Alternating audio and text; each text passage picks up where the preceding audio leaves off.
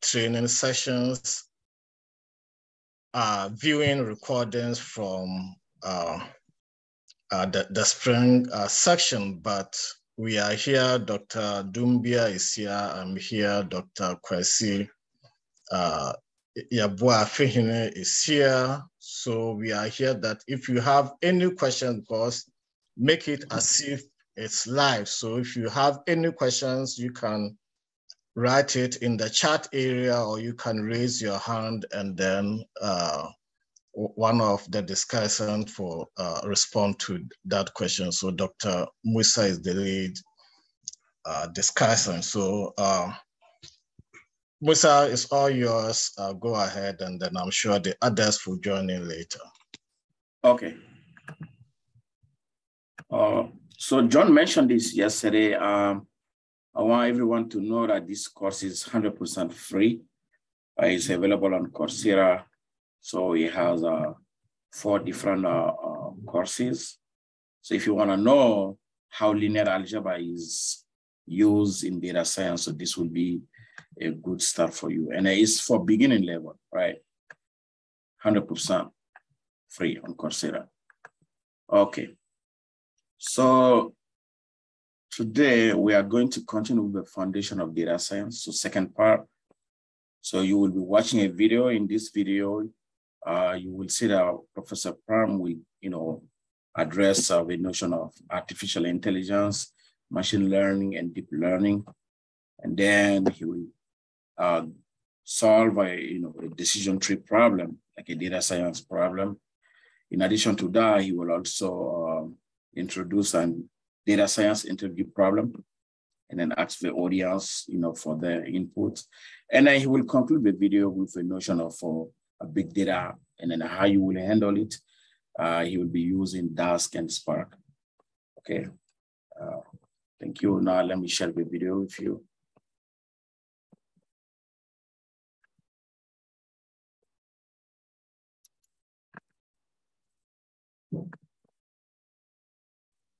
Okay.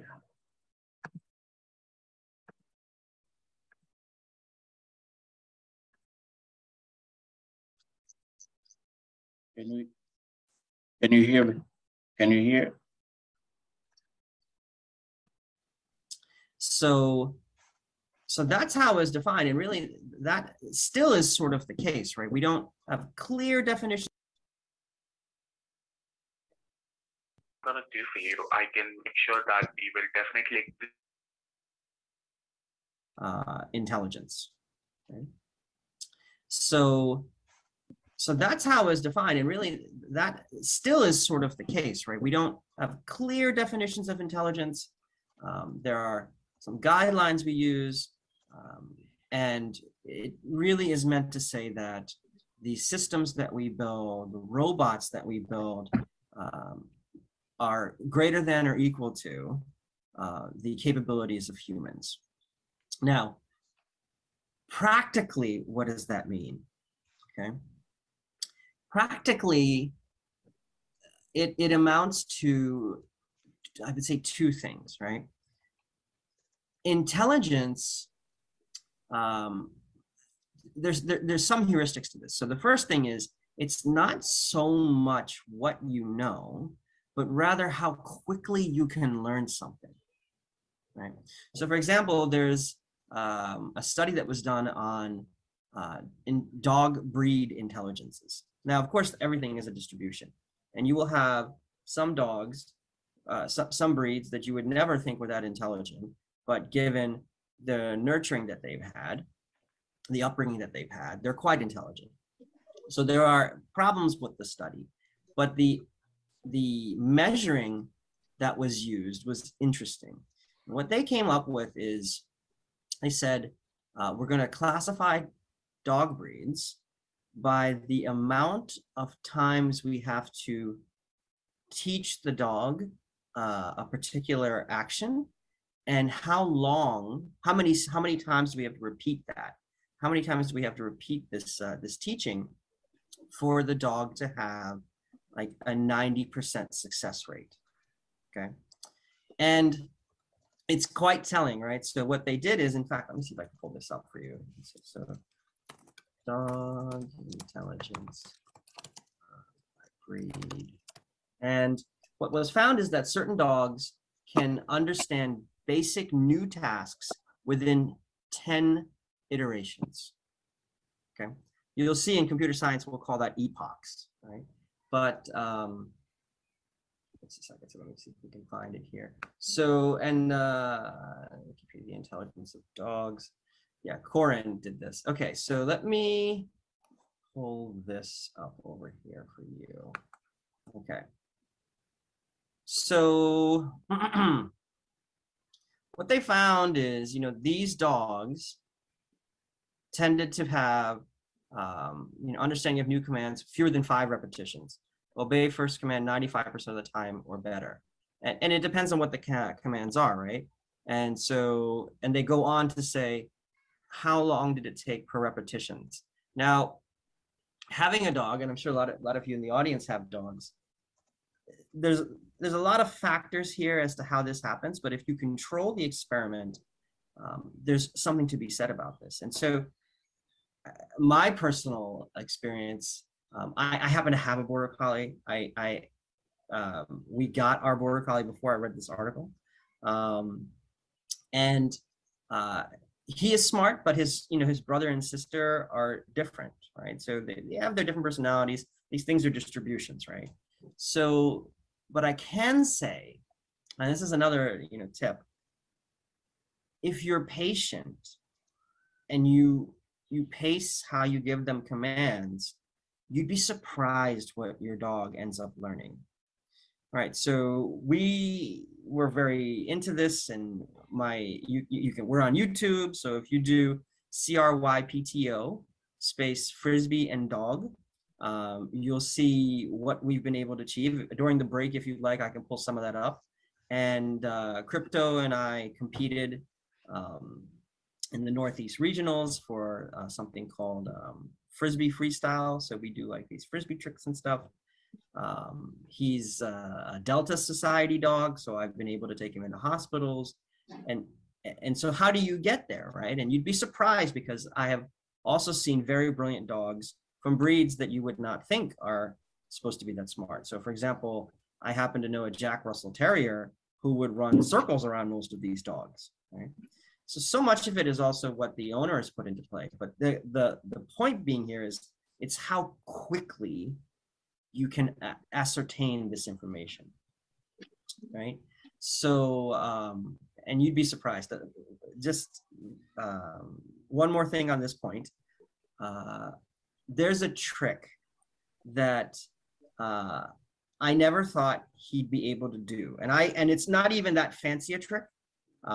It's sort of the silly trick, but I wanted, like it was different. And what I mean by that is, when you're working with your dog, if they'll circle you, so we can catch that behavior. When they circle you, you can say, okay, round or circle, and they'll understand that. Okay, they make that association. But so that's called catching the behavior. But how do you get them to do something completely different than what they want to do, and then recall that? All right, how do you give them keywords so that they do it? So I wanted him to be able to show like he was limping. I call it one leg, right? So he'll lift his leg like this and just kind of put it in this paw mode. And I was actually inspired, because if you view, let's see if I can do this.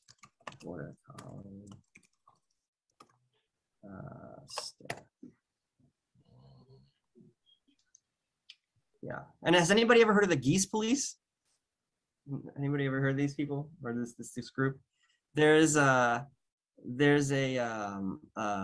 franchise of dogs called the Geese Police, and what they do is, yeah, this is a pretty good example. Let's see if I can do it. Yeah, this is what this is a pretty good example of it. So the Geese Police are a franchise of dogs. Open the new tab that police airports, and they chase off the geese so that they don't impact the airplanes as they take off and land.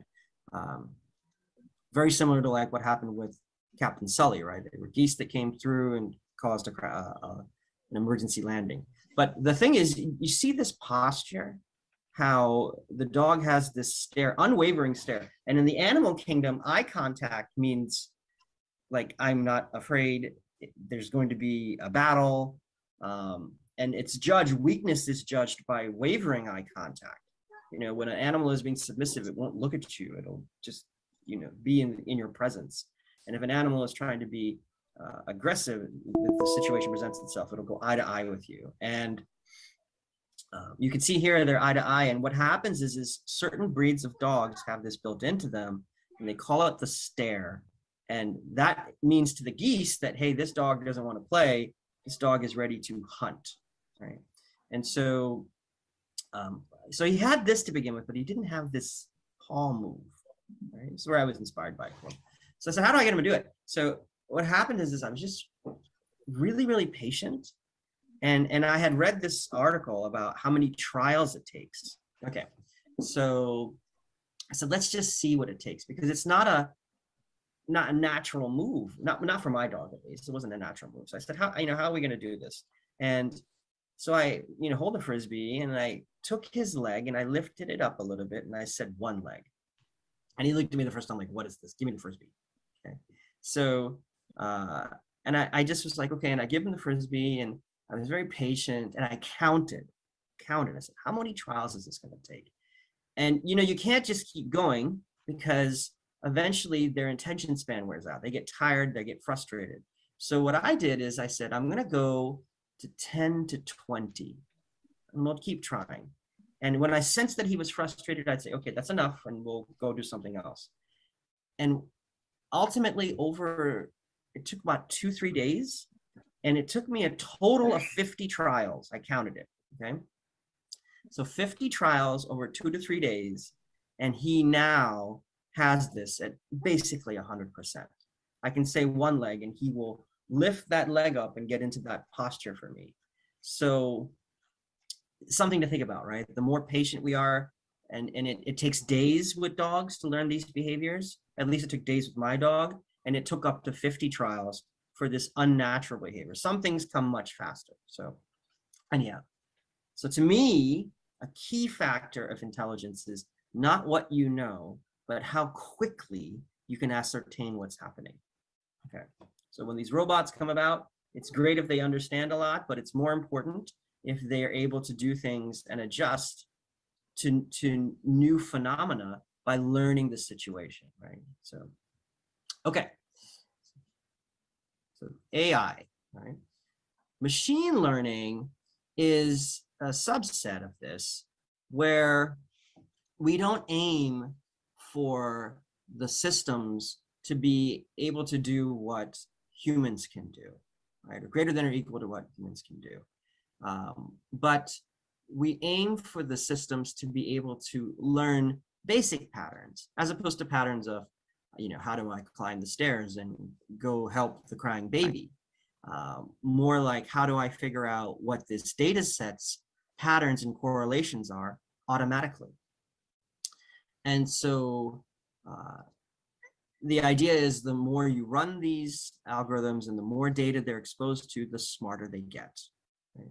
And a key point here, and it's not really talked about, but and it's a subtlety, right? But in the past, there's really two ways to build software systems. There's two attacks, if you will. Okay. The first one is, and let me see if I can draw this out for you, right? The first one is, let's do this over here. Rules. Okay. And these rules are, if, and then, can you all see what I'm writing on the screen, by the way, just to be sure? Yeah. If you can, well, if you can't, someone say that in the chat. I believe it's rendering, so hopefully this is going to be seen for you. So, and this is how programming has been going on for the ages. Okay, we would look at a phenomena, and we would say, oh, okay, let's ascertain what the rules are. let's figure out what these patterns are. And we would employ statisticians and mathematicians and software engineers, domain experts. We'd all come together and we'd model what the phenomena is. And the mathematicians and statisticians would pass down, their understanding of the system with math to the domain owners, and the domain owners would say, yes, this is correct. We'd run simulations, and then we would try to build a system to automate that phenomena, right? So that we can predict it, understand it, go back in time as to why these things happened and uncover what's going on. So we build these models. And again, the way we did that is we modeled it, and then we coded the mathematics and the processes that were agreed upon into software. So, and over time, what happens is when the rules change, when the parameters, let's change, or the sensitivities change, or we need to add a new variable, a new factor, we, the humans, would go back and we would update these rules. So now there's a new set. Okay, and we have the people who are coming in, and they're going to come in and they're going to write this for us. Okay, and so that's what happens as the rules change. The programmers come in and they constantly are coming in and rewriting these rules for us. And this is how most of programming has been going on. Okay. So the big difference now is we're trying with machine learning to avoid having these programmers come in and update the rules for us. Instead, what happens is we send the machines all this data, okay? And the machines look at it and they uncover what the rules are, right? And for those of you who were here yesterday, we had a decision tree where we were looking at basketball data, and what happened? The basketball data, the decision tree uncovered what the rules were by itself, right? And what happens is it's going to predict whether it's a winner or a loss. Now, we could have created a system to do that, and we could have analyzed the data ourselves, and we could have used partial differential equations and used statistics to analyze the situation, and we would have arrived at possibly a similar model, maybe a better model. And then we could have coded that in Python, R, Java, whatever, and had it predict it's a win or a loss. These are the factors, and here is whether or not you're going to win or lose. But instead of doing that, we had the machine learn the patterns on its own, right? That is what this is really about, right? As opposed to the people learning and inputting these rules-based systems together, we're now having the machines learn and come up with the code that we would have written by themselves. And it's quite amazing. It's quite amazing. So part of that is because there's just too many rules to be found. Even in the basketball data set that we looked at yesterday, to have found all those combinations with the particular parameters for whether they win or lose is almost insurmountable for human beings to do. There's too many combinations, right? But combinations mean nothing to the machines. They will blast through it, right? So that is the essence of this, right? Machine learning systems look at data and derive the rules. And as the data changes, they go back and look at the data and they get new rules, okay? The machines learn it themselves, literally. They learn it themselves and outcome the rules of the system. With rules-based systems, people-based systems, we look at these patterns, we analyze these patterns, and we say, okay, these are the rules, let's code it, right? And as the rules change, we have to go back and pay the programmers or do the programming ourselves and update these systems. So they both have their pluses and minuses, and they're both, we may never be entirely machine learning because there are some systems that require such context that it's difficult for them to figure out. For example, right now, the machines have still not figured out speech like we have it. They can't understand context like we understand it. They're not out here teaching classes or making decisions on ethical boundaries or solving the Minsk Treaty, right? So, but not yet, at least. You know, I, for one, am an optimist on these things.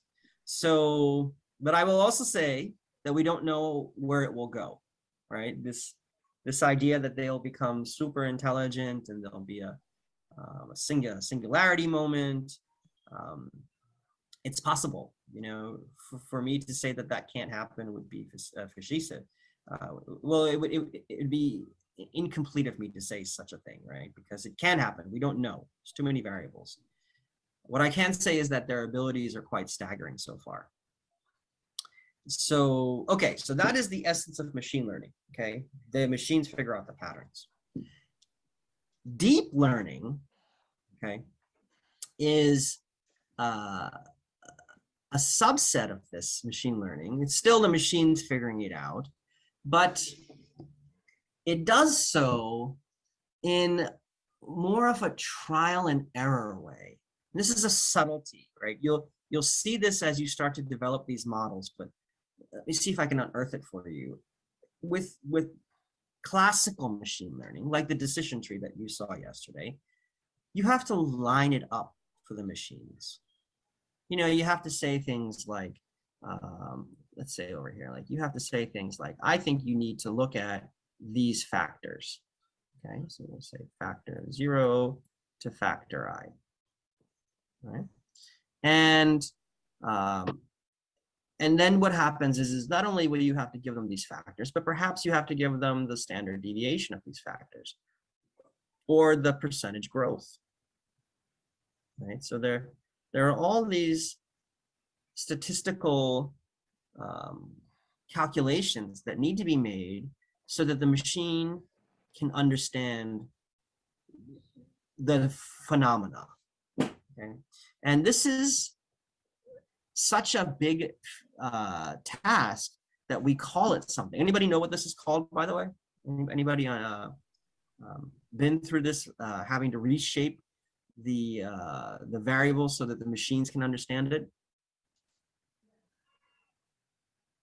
If not, you can put it in the chat, but I'll tell you. So this is the very good, Feng Xia.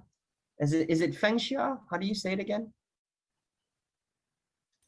It's Feng Xia. Yeah. Thank you very much. Yeah.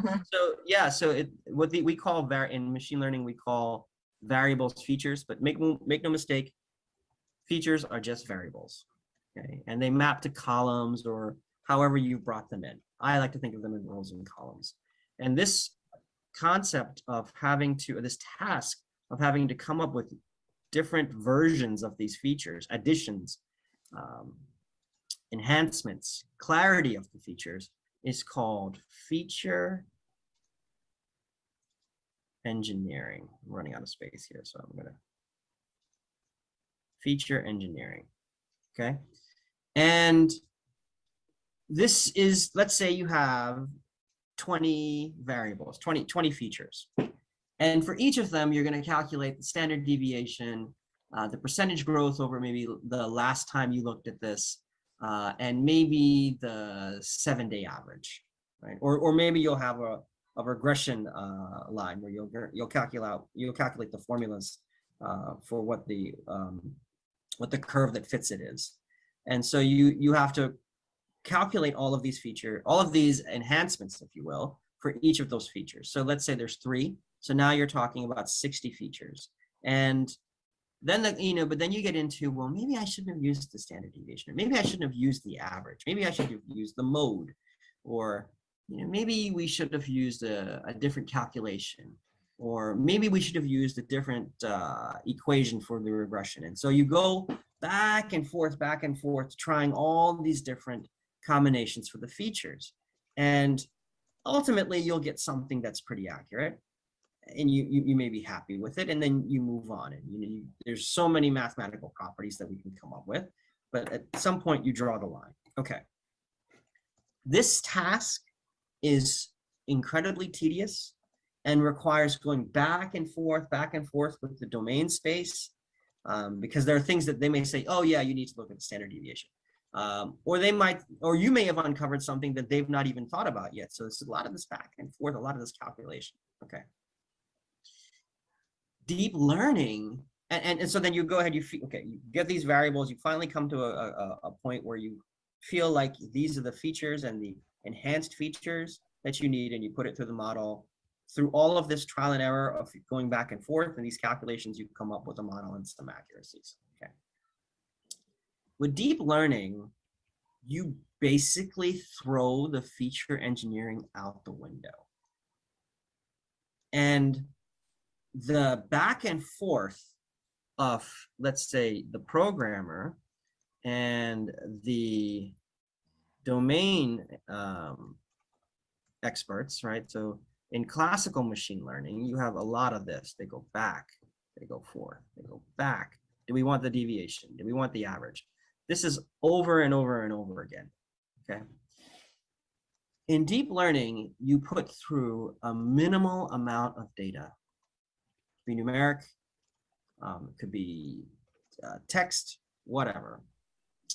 And rather than you having to do all of this feature engineering, the networks and this process of propagation and back propagation, which we'll talk about, and you'll see it in more detail as we go forward, it basically, through trial and error of different combinations of weights and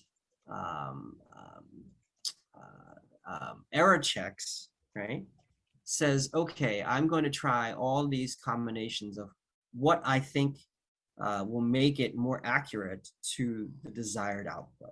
And so a practical example is, we feed through, let's say, red, green, blue for an image, right? So an image will have, let's say, an image has all these pixels, okay? And each of these pixels has an RGB value, okay? And what happens is we will feed through several pictures, which are just, again, matrices of RGB values, right? So this one could be, say, 0, 1, 1. This one could be 255, 255, 255, okay? And we'll feed through a whole bunch of these RGB collections, and for them, we'll say this one is a cat, right? For the pictures that look like cats, that have cats. And then for some of them, we'll say, okay, these are pictures of dogs. Okay? We train the system that way. And all we did is supply the RGB values. We didn't do any statistical feature engineering. We didn't calculate deviations. We didn't calculate growth percentages or try to detect clusters. None of that. We didn't do any color, gradients, nothing, okay?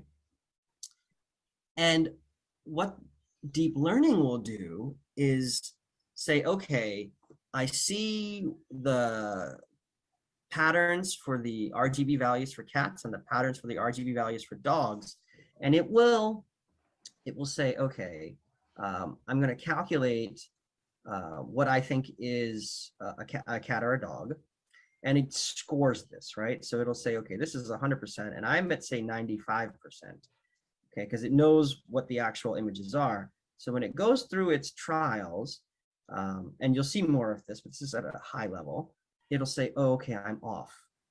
Okay, so what do I need to do? I'm going to go ahead and adjust some of the weights between the neurons in the network, we'll talk about that, so that I get closer and closer. And the analogy is this, okay? Rather than this back and forth over here between the programmers and the domain experts, deep learning does that back and forth within the system over and over and over again until it adjusts the weights between the nodes in the network. And you have to think of a network as some inputs, and let's say this is an output that predicts either cat or dog, and it's going to take in, let's say there's 255 nodes on the inside, So this is quickly going to explode, right? And you think of web or a network, and so these are the RGB values coming through. And then what it'll do is it'll take those RGB values, and just like your mind has synapses that fire under certain conditions, and each of us have different thresholds for those synapses, we call those thresholds weights. And what happens is each of these will have a weight, right? And the initial weights we pick randomly. And we'll come up and we'll say, okay, these are the weights we have. And based on the inputs, we're going to come through and multiply and send the signal through. And if the signal is correct and it predicts a cat correctly or a dog, great. But if it's wrong, we can figure out how wrong we were. And then we'll go back and forth and adjust these weights over and over and over again. Very, very close, but not exactly brute force. Very close, but not exactly brute force. And the reason for that is we use something called vector gradient descent, which is a finding from numerical algorithms and partial differential equations to choose the direction we'll adjust the weight. Either we go up or down. Brute force would be, let's just try every combination. Problem with that is it may take a year to figure it out, right? Yes, very similar to regression.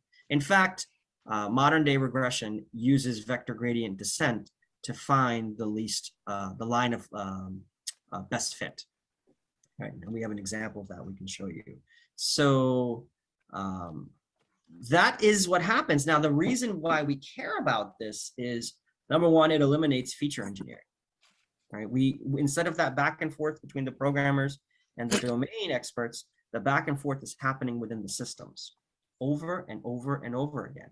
And we have these things called GPUs now, which are superior for multiprocessing. They have the ability to go, run multiple tasks, thousands, millions of threads going back and forth, but they're not as fast as CPUs. But here it's not a question of how fast you can be. It's a question of how quickly can you update the millions of nodes in this neural network. So the advancements of GPUs and the ability to not have to do that feature engineering has led to a lot of the field and applications using deep learning. Full self-driving uses deep learning. The windshield wipers on Tesla cars now use deep learning. NLP has moved to deep learning. And the idea is the features that we would have put together to solve these problems using classical machine learning, right? Using classical machine learning are just taking too long to figure out. And so rather than us spending weeks, months, years figuring out what those features are, we'll let a deep learning network go back and forth for days, maybe weeks, maybe months to ascertain effectively what those features were. And if you think about it, that's what's happening, right? At the end of the day, we're taking inputs and we're mapping them to outputs. The question is, what is the mapping function, right? Is it linear? Is it some type of polynomial? Is it sinusoidal? What is it? And what is it for each of those variable combinations? So deep learning aims to get at that by minimizing a cost function and going back and forth like we do with the programmers and the domain experts. So at a very high level, that's what's going on. It's exciting because it allows us to have made models and find things that we would not have been able to do through classical machine learning. I'll give you two more examples of this. If I say 20, 40, 50, what do you say?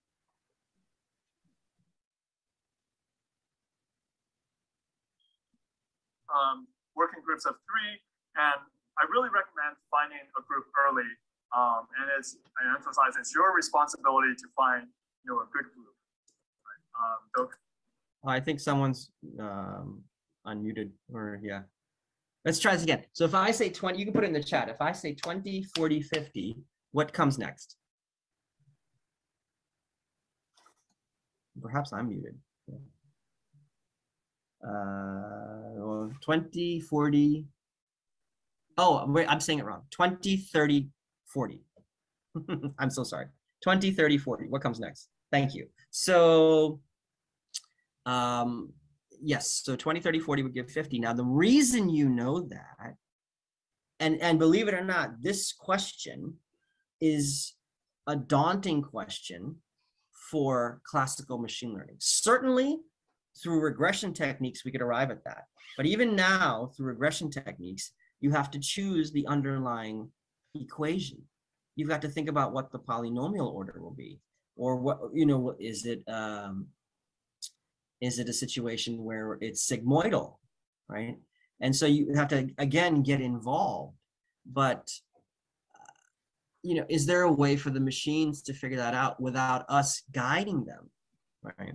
And the latest advancements are something called LSTM networks, long short-term memory networks.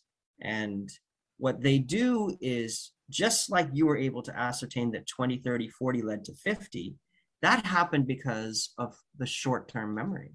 If I had just said 40, you would say, what is he talking about? But because I give you 20, 30, and 40, that memory, that chain is built, yeah?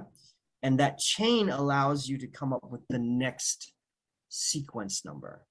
And that's very much what needs to happen. Rather than me telling you that every time you see 10, I want you to think of red, that doesn't give you context. What you really want is the pattern to be built into the machines, right? I don't want you to say 20 and then every time you saw 20, it was 21 because I told you that. I'd rather you be able to say, oh, I see that there's a plus 10 sequence here.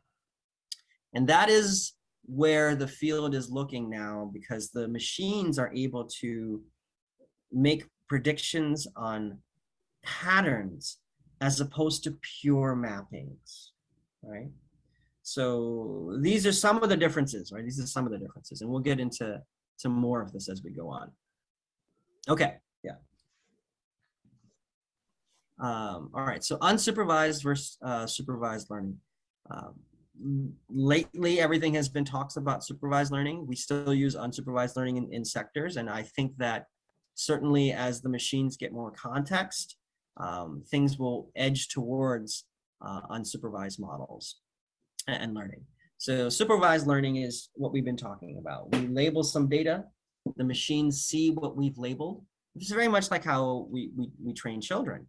You know, they do something, we say good, okay? So the neurons in their brain rewire to say, oh, this is good, okay? And they do something and we say it's bad. And so the neurons in their brain rewire themselves and the weights change and they say, oh, okay, this is bad, let me not do that again.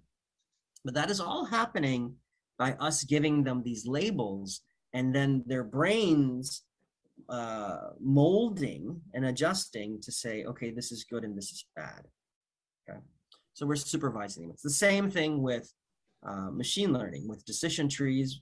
To begin with, in that notebook we looked at yesterday, we had to feed the model, hey, these are examples of wins, and these are examples of losses. And it sees that, and then it will discern the pattern. And then when we feed it more data, new data, it'll say, oh, this is a win, this is a loss, okay? But it started with us giving them examples. Right, and that's very much how we learn. So for, you know, as you're learning a programming language, nobody knows all the syntax. Right? And some people might, but I certainly don't. And most people, I think, don't.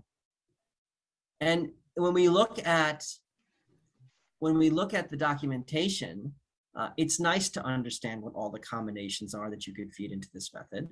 But most of us look directly at the examples, right?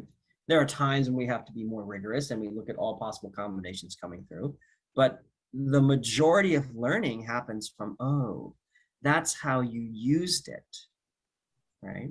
So again, this learning by example, right? And it's almost trial and error is what supervised learning is about.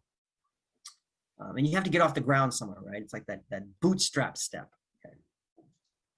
So yeah, here's some training data, learn the patterns, make your best get at what the patterns are. We'll feed you test data to figure it out if you understood it. And if you stray off course, we will correct you and retrain. Okay. So neural networks, decision trees, these are examples of supervised learning models. You can use unsupervised neural networks for autoencoding and several other features, but several other algorithms. But for most part, these modeling types, the algorithms of decision trees and neural networks, are used for supervised learning. Unsupervised learning is where we just let the machines run. They go for it, right? We don't tell them what's good or bad. We don't tell them what's high or low. They look at a data set and they come back with statistical inferences. They come back with my favorite unsupervised learning algorithm comes back with association rules. Okay? You'd argue it's semi-supervised, but for the most part, it goes out on its own.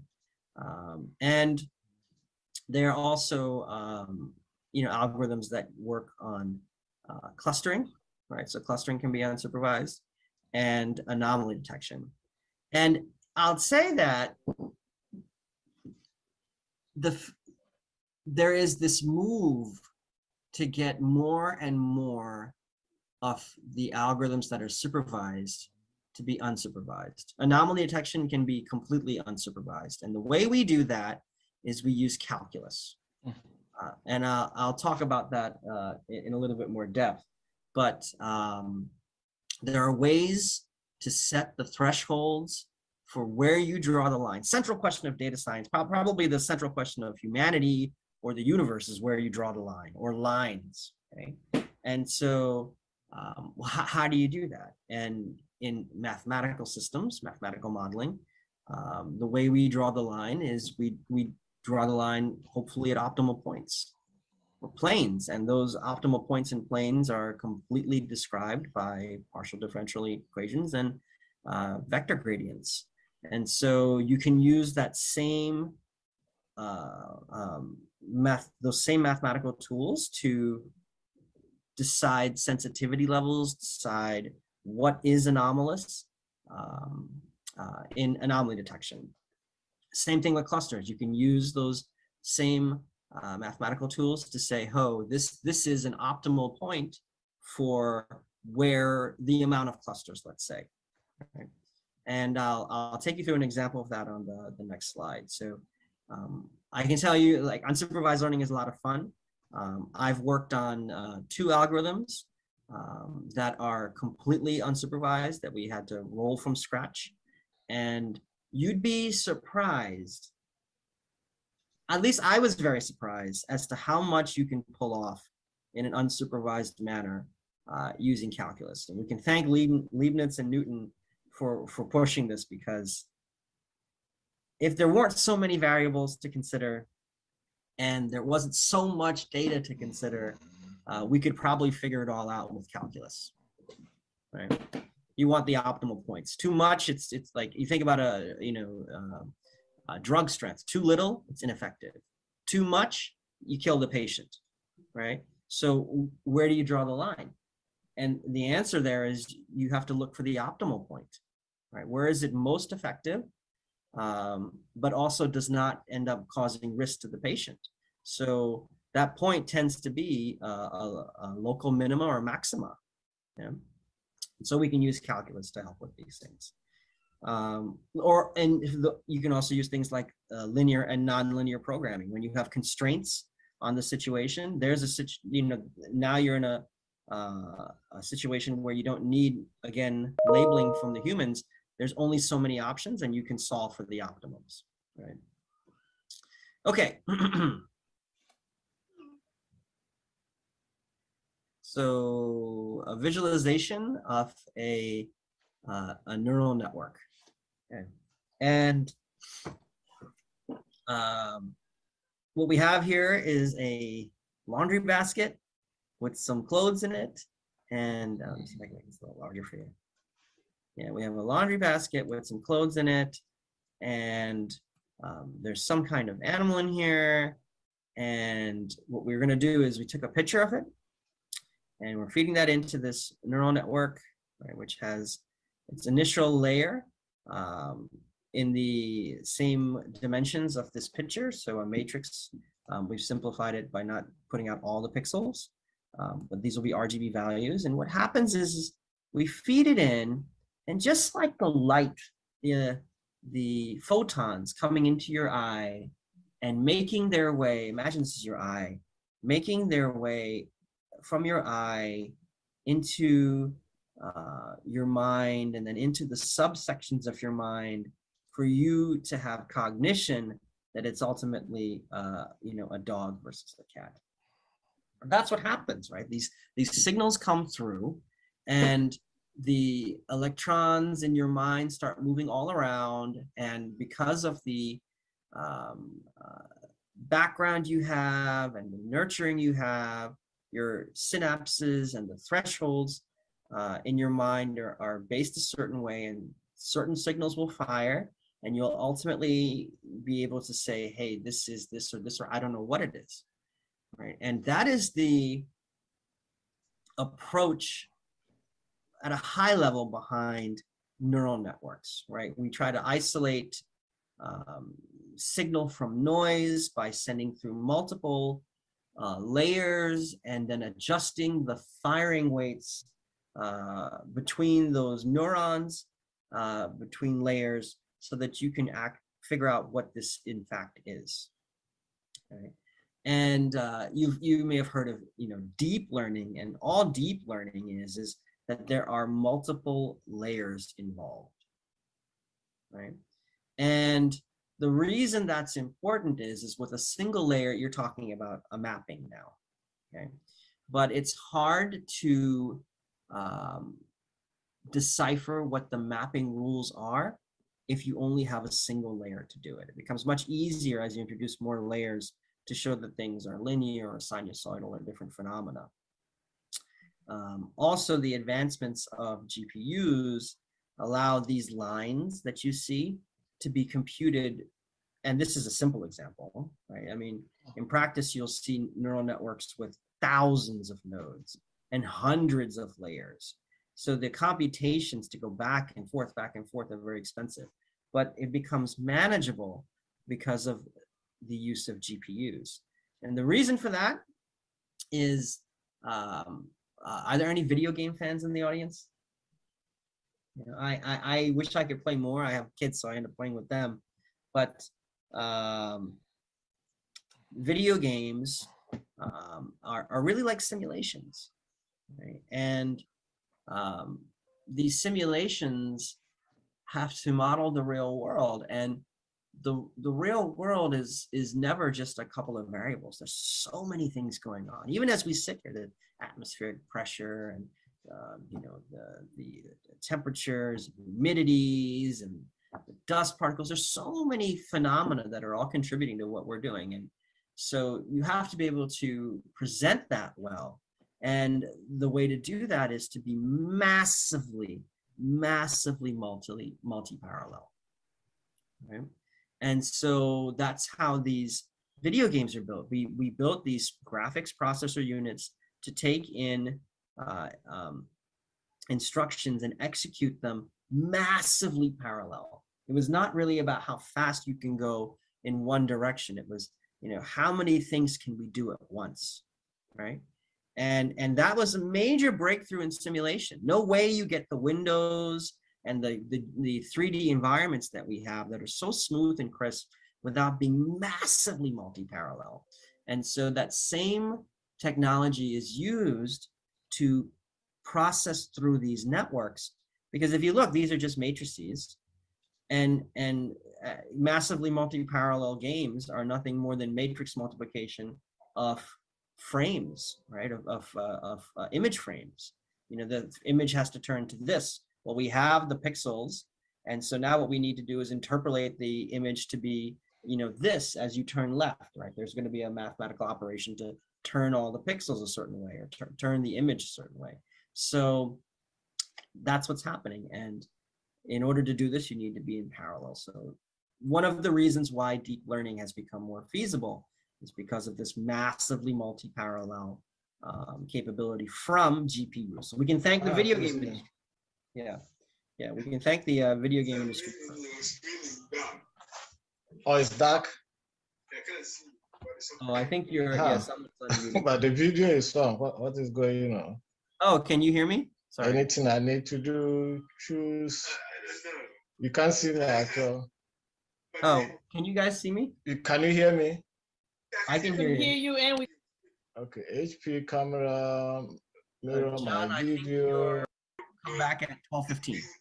Okay, go grab some lunch. Okay, cool. I'll see you in a minute. Okay, yeah, go to the SPS. Let's see. I think that Here, I'll see everybody at 12:15. Go grab some food. I think I just muted him. He's muted. Oh, he's muted. Okay. Okay. He's muted. Well, let's go grab some food anyhow. So we'll come back in 12:15 and then we'll keep going. Yeah. All right. All right. Thanks, everybody.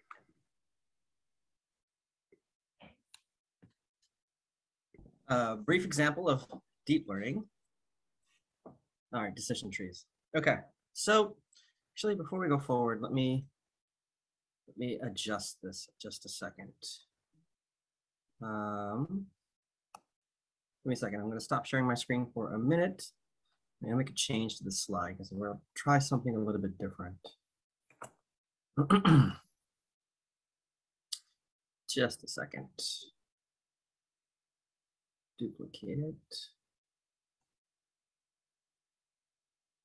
Delete that. Enlarge this.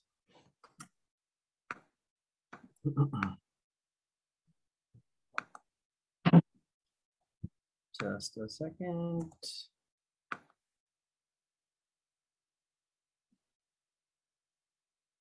Let's move this up. Okay, let me share my screen again.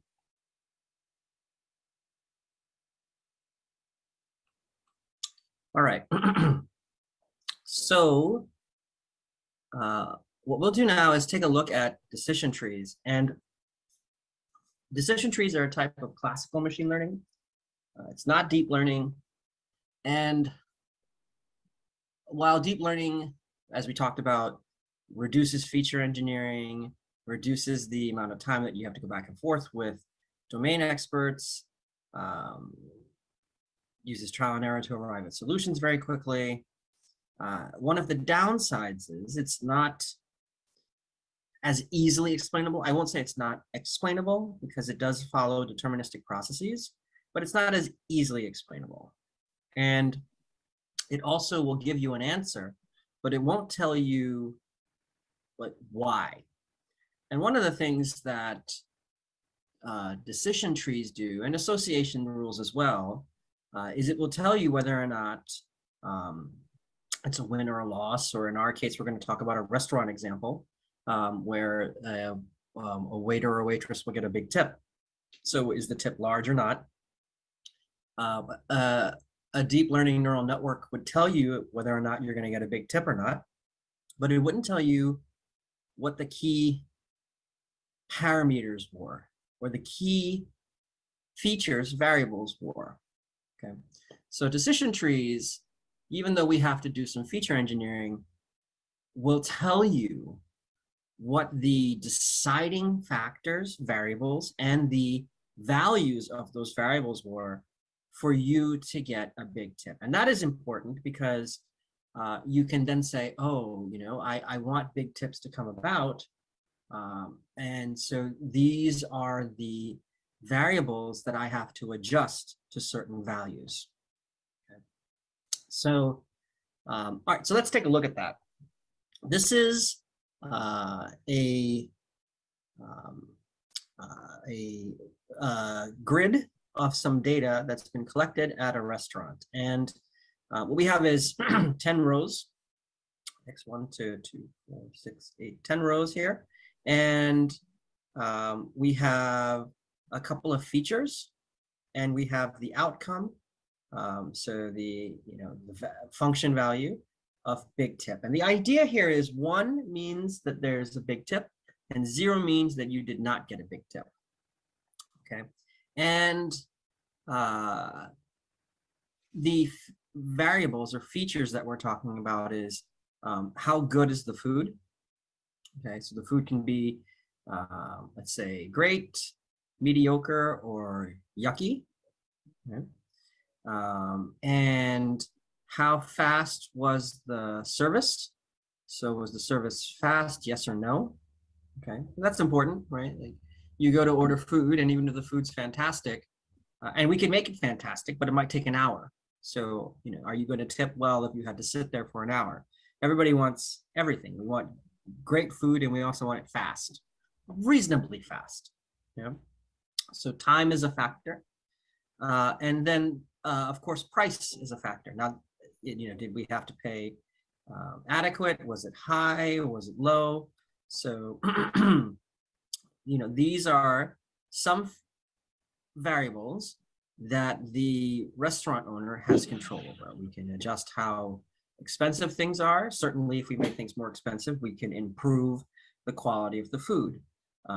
But there are limits to how fast we can cook. But maybe if we have better ingredients or we have better tools, we might be able to cook faster. But then I have to increase the price, right? So you can see this is a multivariable problem, and we're trying to find what is the sweet spot, right? What is the sweet spot?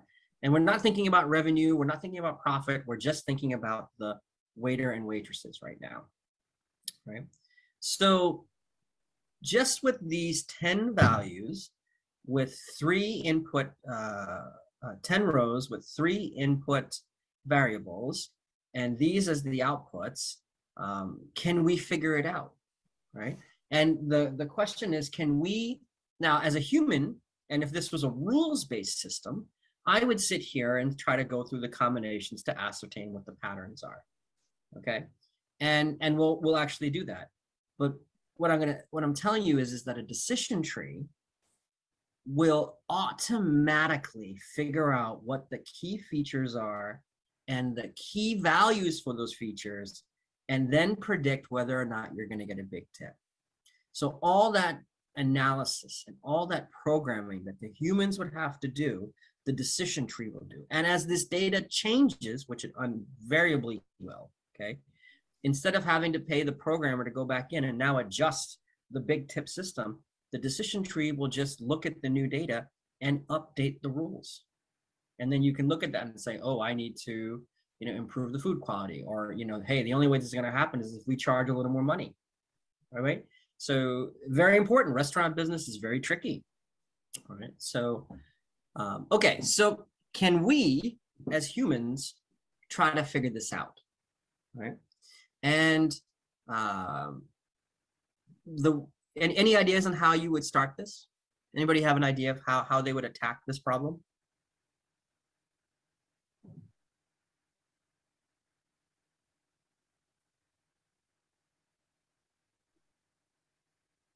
So I'll give you some ideas, right?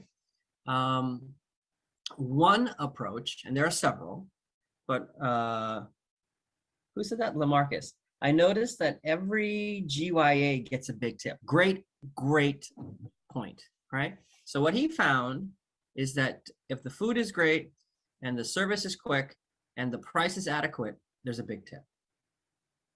That's right. So let's think of that. GYA 1. GYA 1. Okay?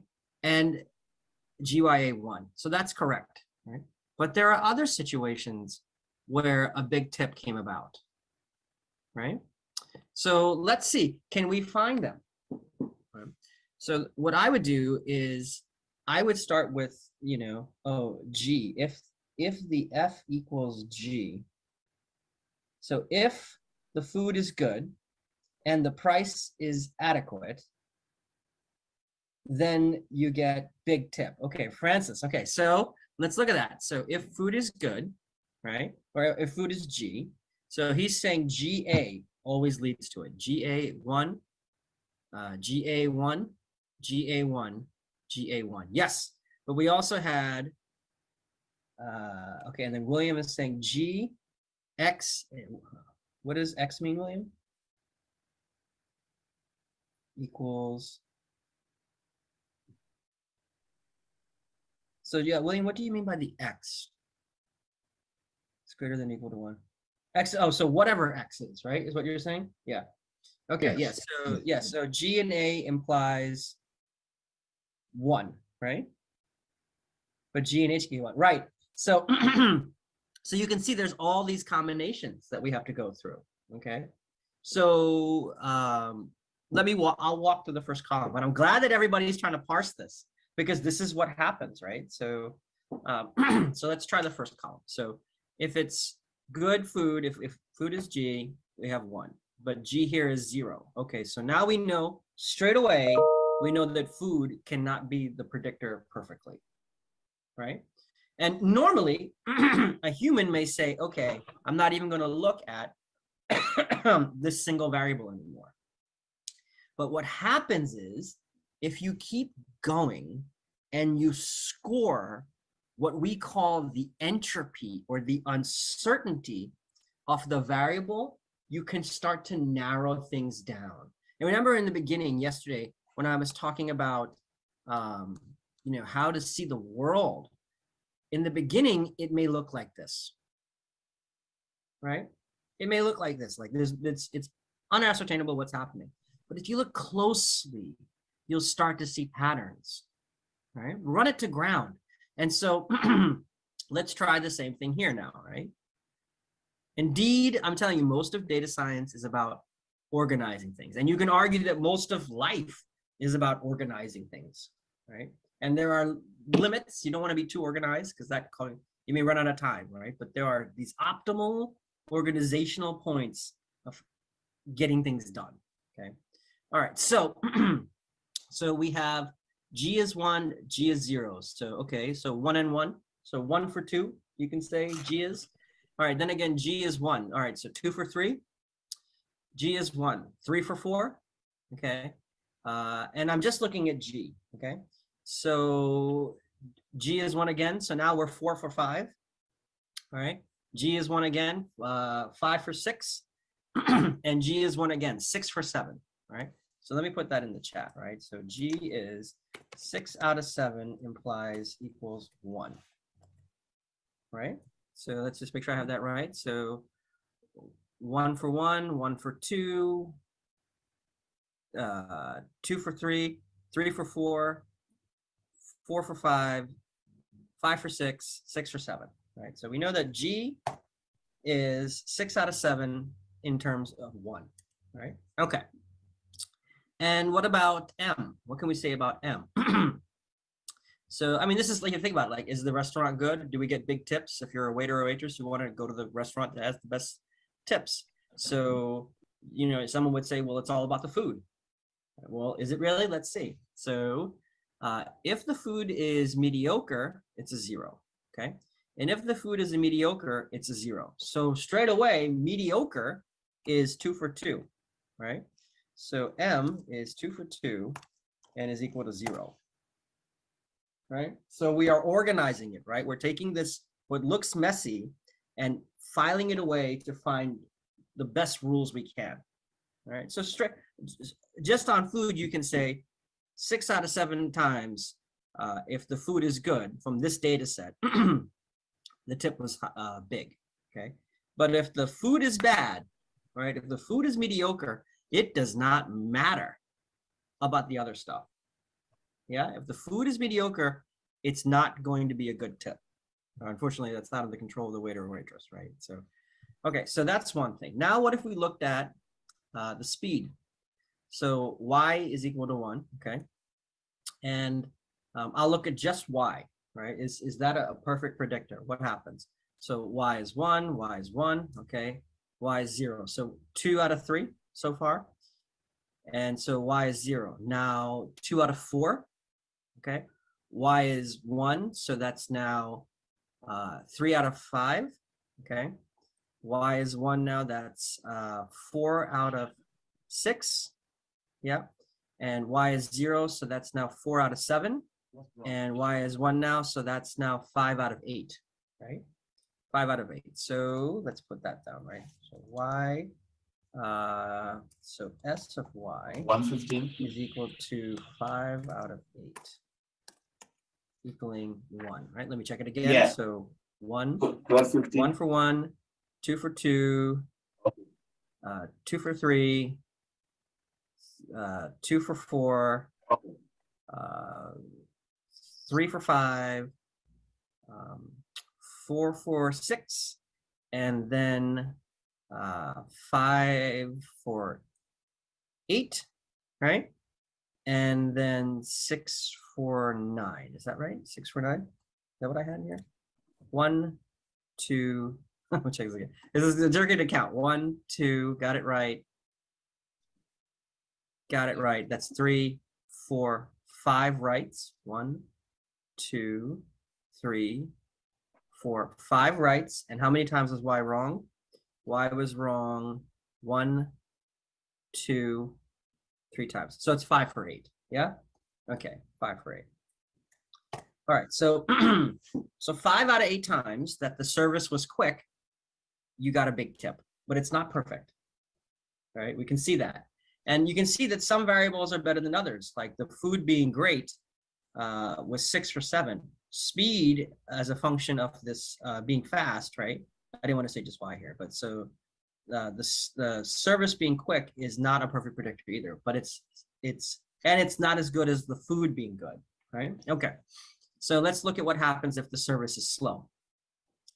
So was it speedy? I think it's what we were saying here. So if it's no, it's a 0. Okay, if it's no, it's a 1. All right, so 1 for 2, and that's where it is.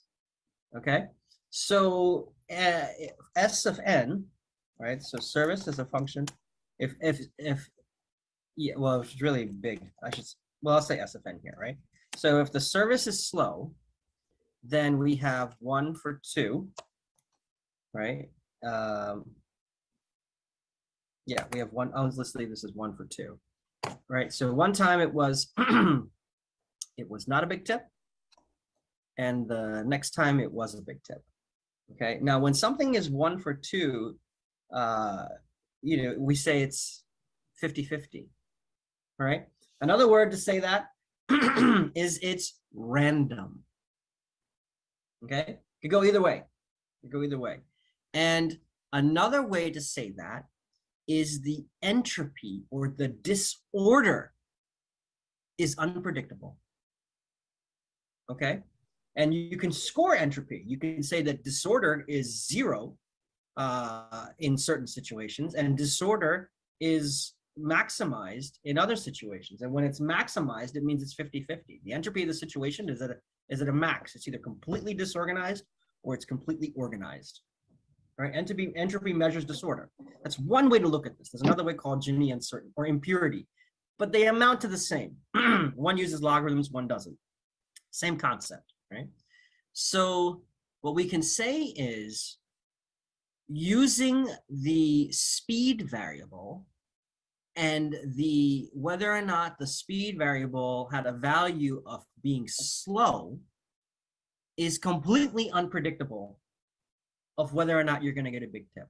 So if you're a waiter or a waitress and you're like, oh, I need to rush to get the food out, it's actually not that.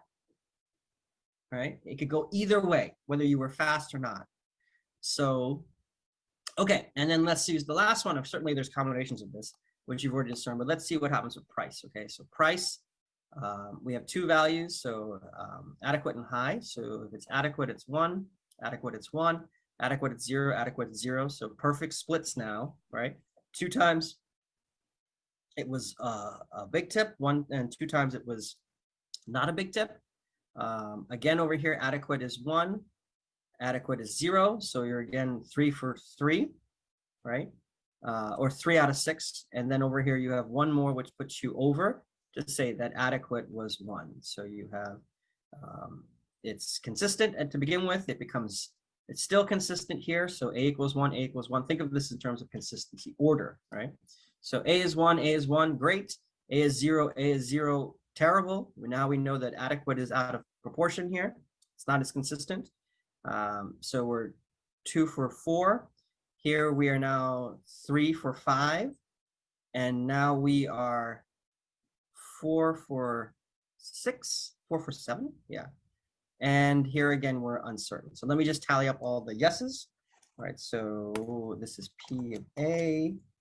And so we have 1, 2, 3, 4, right? 4. And out of, we have, let's see where the zeros are. 1, 2, 3. So 4 out of 7. 4 out of the 7, it predicted consistently, right? So for big tip equaling 1, okay? So you can see, and then of course you can look at the subsets. What happens with G and Y? What happens with F and S? What happens with S and P? What happens with F and P? What happens with F, S, and P? Right? We'd have to go through all of these to see it. And the thing is, you could do that. And an analyst, without the use of decision trees, would do just that. They would consider all combinations and try to see what that maps to. But the problem with that is right now you're just within 3 variables, and those 3 variables only have what? Okay, everybody, let's take 15-minute break. Let's come back at 12:30. Okay.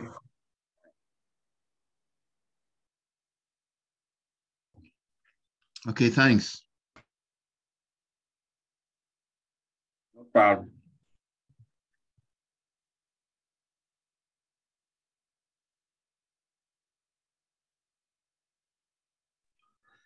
I had a question for Dr. Doumbia. This is Ben Coriat here. Dr. Doumbia, are you still there?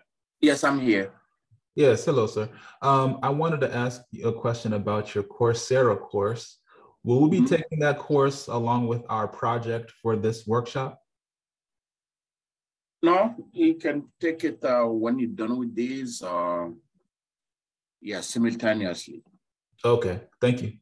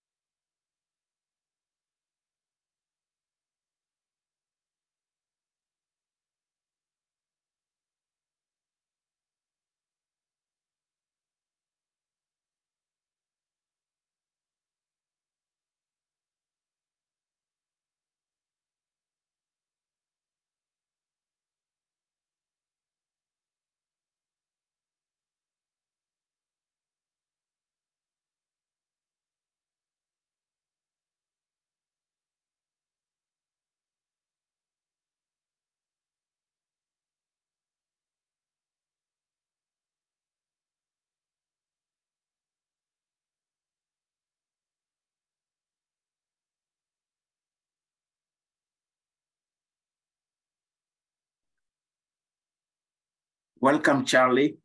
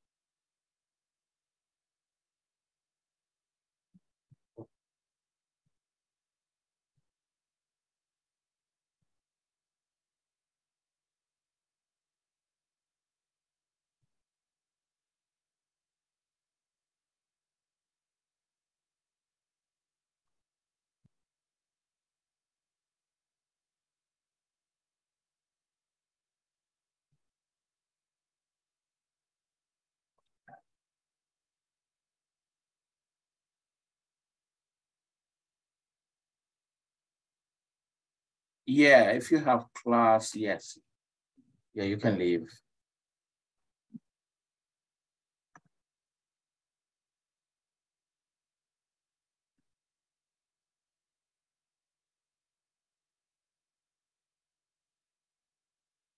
Okay, the time is now 12:30. Let's continue. Two variables each, two values each. Can you hear? Yeah. And you're only looking at one outcome. And already the combinations are insurmountable. Right? Even if you did them, you wouldn't, if you make a mistake, you got to repeat the process, right? It's very, very cumbersome to do this. And so, you know, in a rules-based system, we would still try to discover all these things, but look at how difficult it would be to do that. It'd be very difficult. And in fact, this is why, here we are, this is why systems have bugs. All systems have bugs. And the reason, there's so many combinations to be considered, and we as humans cannot find all the combinations. Even if you could find all the combinations, how will you code for all of them? Right? There's too many combinations. And so, and even here, there's too many combinations, right? Okay, so what do? It turns out that the same process that we were just walking through, of going through a particular variable with its value and looking at for consistency is exactly what the decision tree does, right? So and let's look at that, right? So let's look and see what happens here. So here, is what has been discovered, right? And we could state, yes. So this is, and the nice thing about decision trees are they render visually, right? You can also get a textual output of this, and it'll give you like arrows as opposed to this beautiful visual output. And in sklearn, as you saw yesterday, it's even more beautiful. And there's coloring, it's in the details, it's shocking the amount of reporting you get out of it. Okay, so what did it find, right?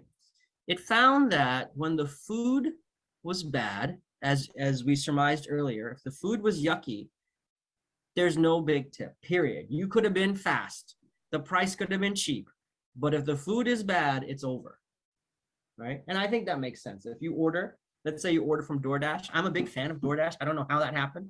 You know, like things are slowing down, but I'm still ordering DoorDash.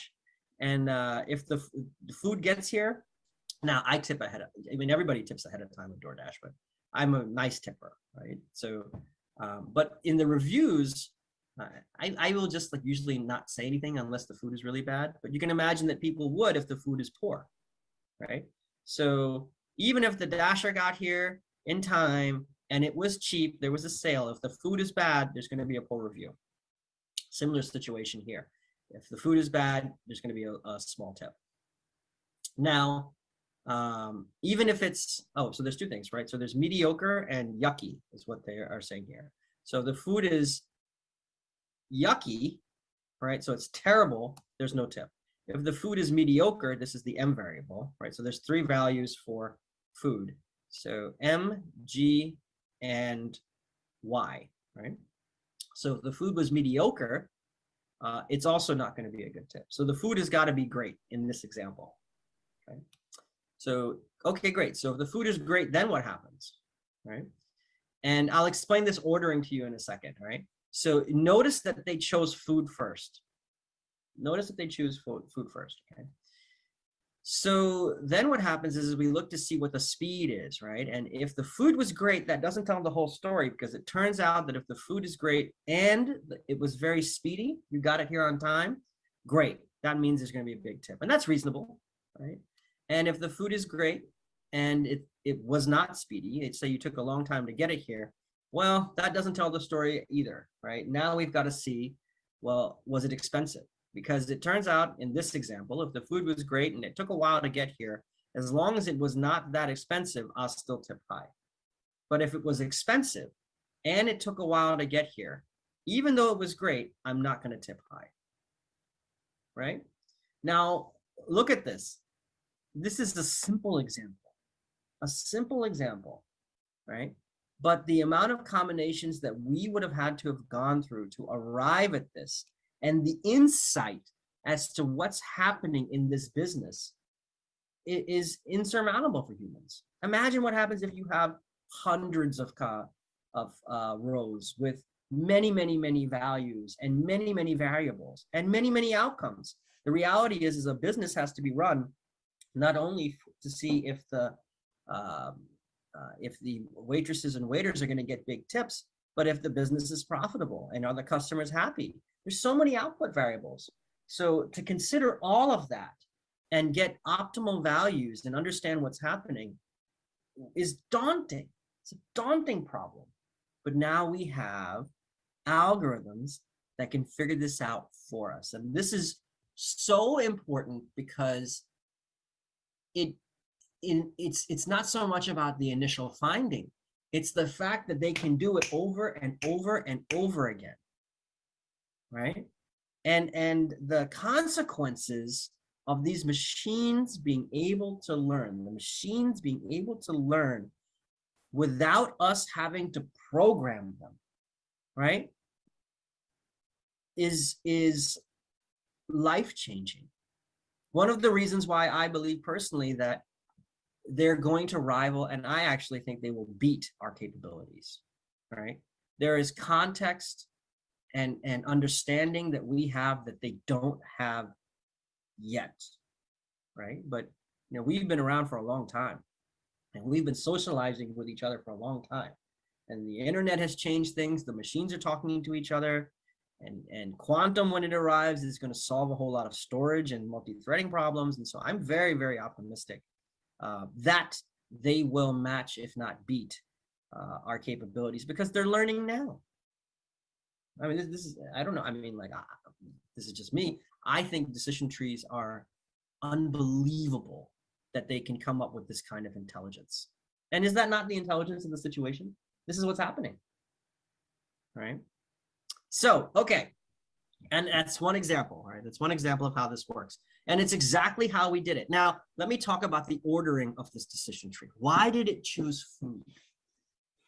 Why did it then choose speed? And why did it then choose price? Right? It could have chose any of these variables, right? But why did it take food first? And the reason is, if you look back at these columns, right? What you'll find, remember when we were scoring it, I said that if it was good, it was 6 out of 7, right? And if it was mediocre, it was perfect, okay?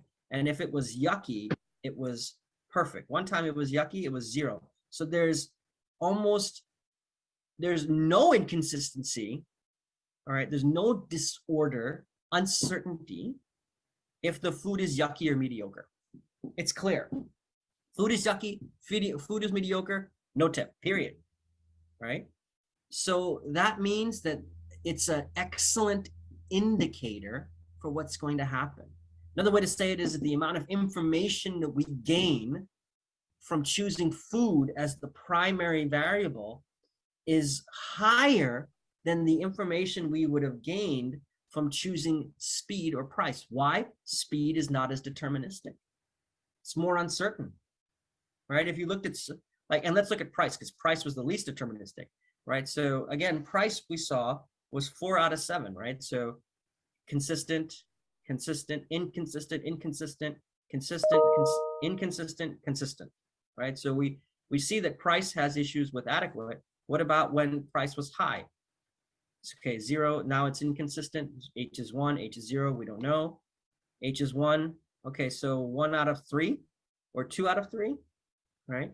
So again, we have inconsistencies. And so what it does is it splits on the variable that has the highest consistency, and then it charts a path through, using that variable, the values within that variable, right? It's kind of like creating a map through the data, right? So it started here because it said, hey, wrong, just a second, let me go back. So it started here because it said, this is the best indicator, right? This is the best one. So let's say best, right? And then what it did is it said, all right, so there's uncertainty across all these columns. None of them are perfect predictors, but let me start with the one that has the best chances. And it said, well, what happens when it's M? Well, when it was M, we knew it was this. So I can give you a decision on that. And when it was, so I know this. And when it was yucky, I can give you a decision on that. So the tree gets its first leaves. Yeah, straight away. And you want the variable that gives you the most leaves, because the leaves are the decisions. I want to know what's happening. Okay. So then what happens is it says, well, okay, so there's uncertainty what happens when the food is great. So let's trace that. All right. What happens when the food is great? Well, when the food was great, as you guys surmised earlier, when it was great and the speed was Y, speed was speedy, right? So it was speedy or it wasn't speedy, right? So when we have G and Y, it's perfect. So these two, perfect, right? These two, perfect. These two, perfect. Okay. So the question came about, so it can chart that. It can say, hey, I can give you leaves for G and Y, G and Y, G and Y. All right, great. So now the problem is what happens when we go to G and N? So now it's going to consider that path. Well, let's talk about G and N now. This is the first real uncertainty we've seen, right? G and N has problems for us, okay? So the rest of it we've taken care of, right? We're cutting through this data set. So what happens when it's G and N? Well, it looks at G and N and it says, well, the one time we saw it, it was G and N. Well, if the price was high, right, what happens? So G and N, it was low. G and H gives low, right? So food is great, it's not speedy, and the price was high, was a 0. Did we see another example of that? No. So we only have one other G and N. right? So when this happened, it was 0. So straight shot, that's another leaf. We can say that when the food is speedy, when the food is great and that the food is not speedy and the price is high, we know that it's going to be a small tip. It's not a big tip. Okay. And then the other situation, we had a G and N as well, right? But here the price was adequate. And is there another example of that? No. So this is perfectly consistent now, right? When it's A, it's 1, which means you get a big tip. All right. And what's happened is you've now gone through and considered all combinations because you've walked these variables, right? You went through the first column and you then said, okay, let's consider the second column, right? And you chose the second column because the second column was the next most consistent, next best, right? If it was price, you would have gone to the third column, but because the speed column gave you more consistency, right? You wouldn't go to a variable that said, I don't know what's going to happen, right? A perfectly random outcome for the variable. Why would you even look at it, right? So you go for the variable that gives you not perfect consistency, but the best consistency you can have, all right? And so that's why we went to speed. That is why speed is number 2 in this decision tree in its height. And that is why food is number 1. And finally, price is number 2.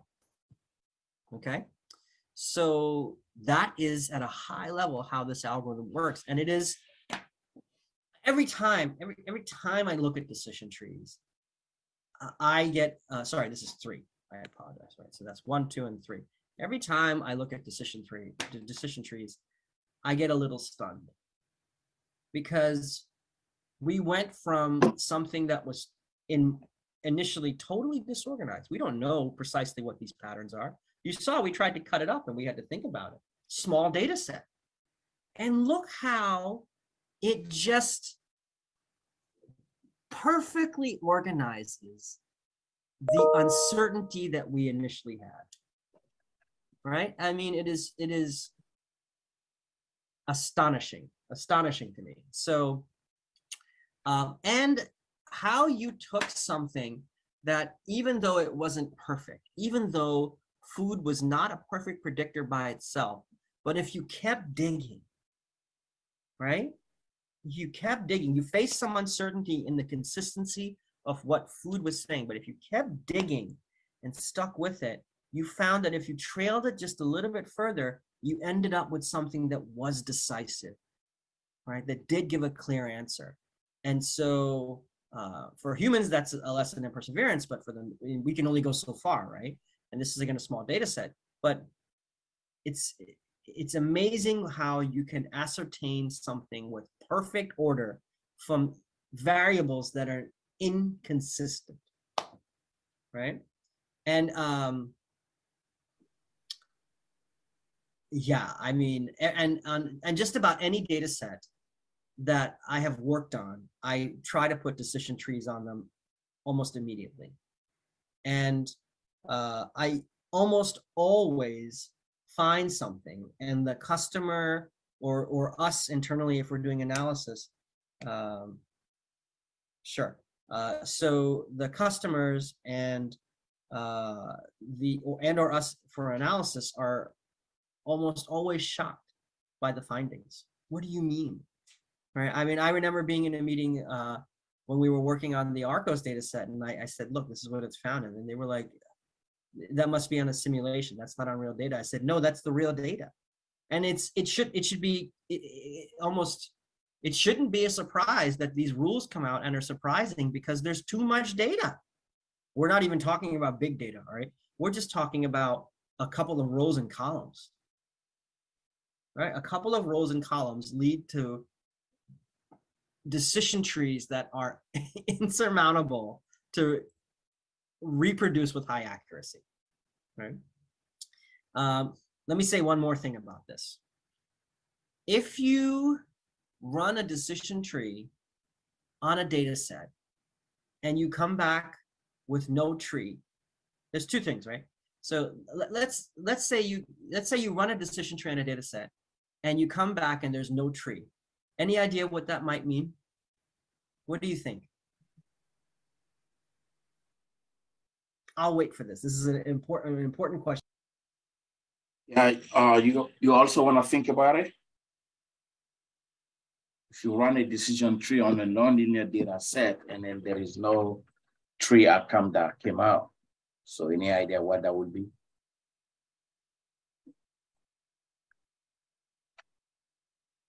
For example, you apply decision tree on a loan data, right? Either approve or deny, right? And you notice that sometimes people with the same score, same credit score, same underline, and then one got qualified, but the other one got disqualified. So basically, the tree is unable to come up with a deterministic outcome. So what does that mean?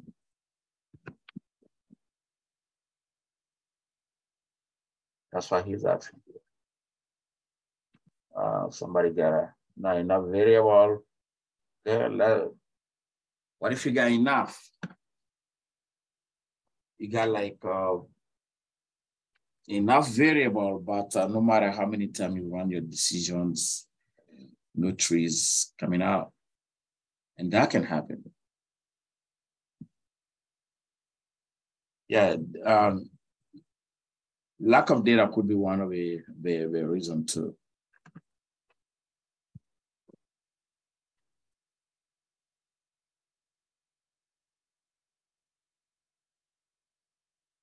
Anybody else?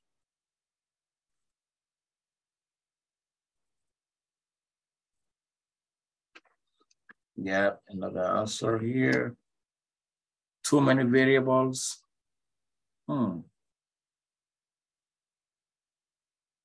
Not quite.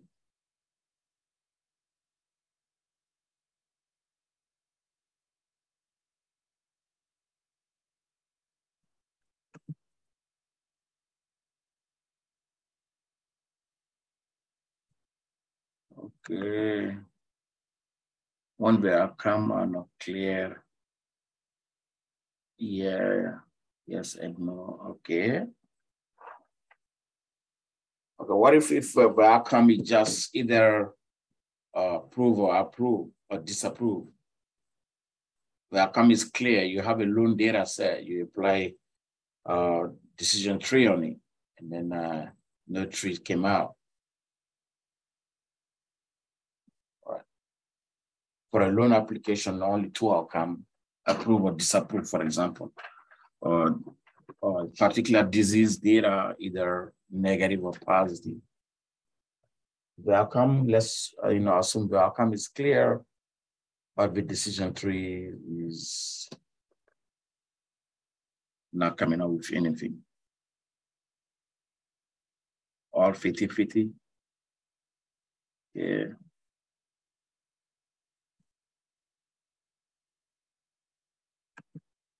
Okay, let's see how he has to say.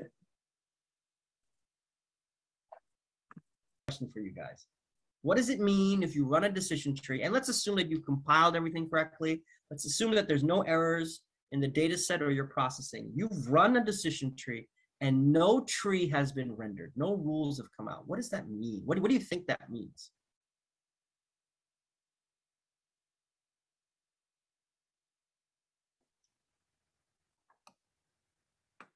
Take a minute to think about this one. Yeah.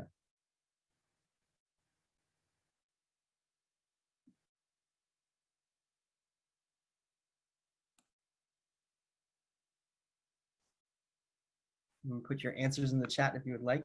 There was no way to split 100, 0, split the data. What do you mean, Alexander? Can you elaborate on that?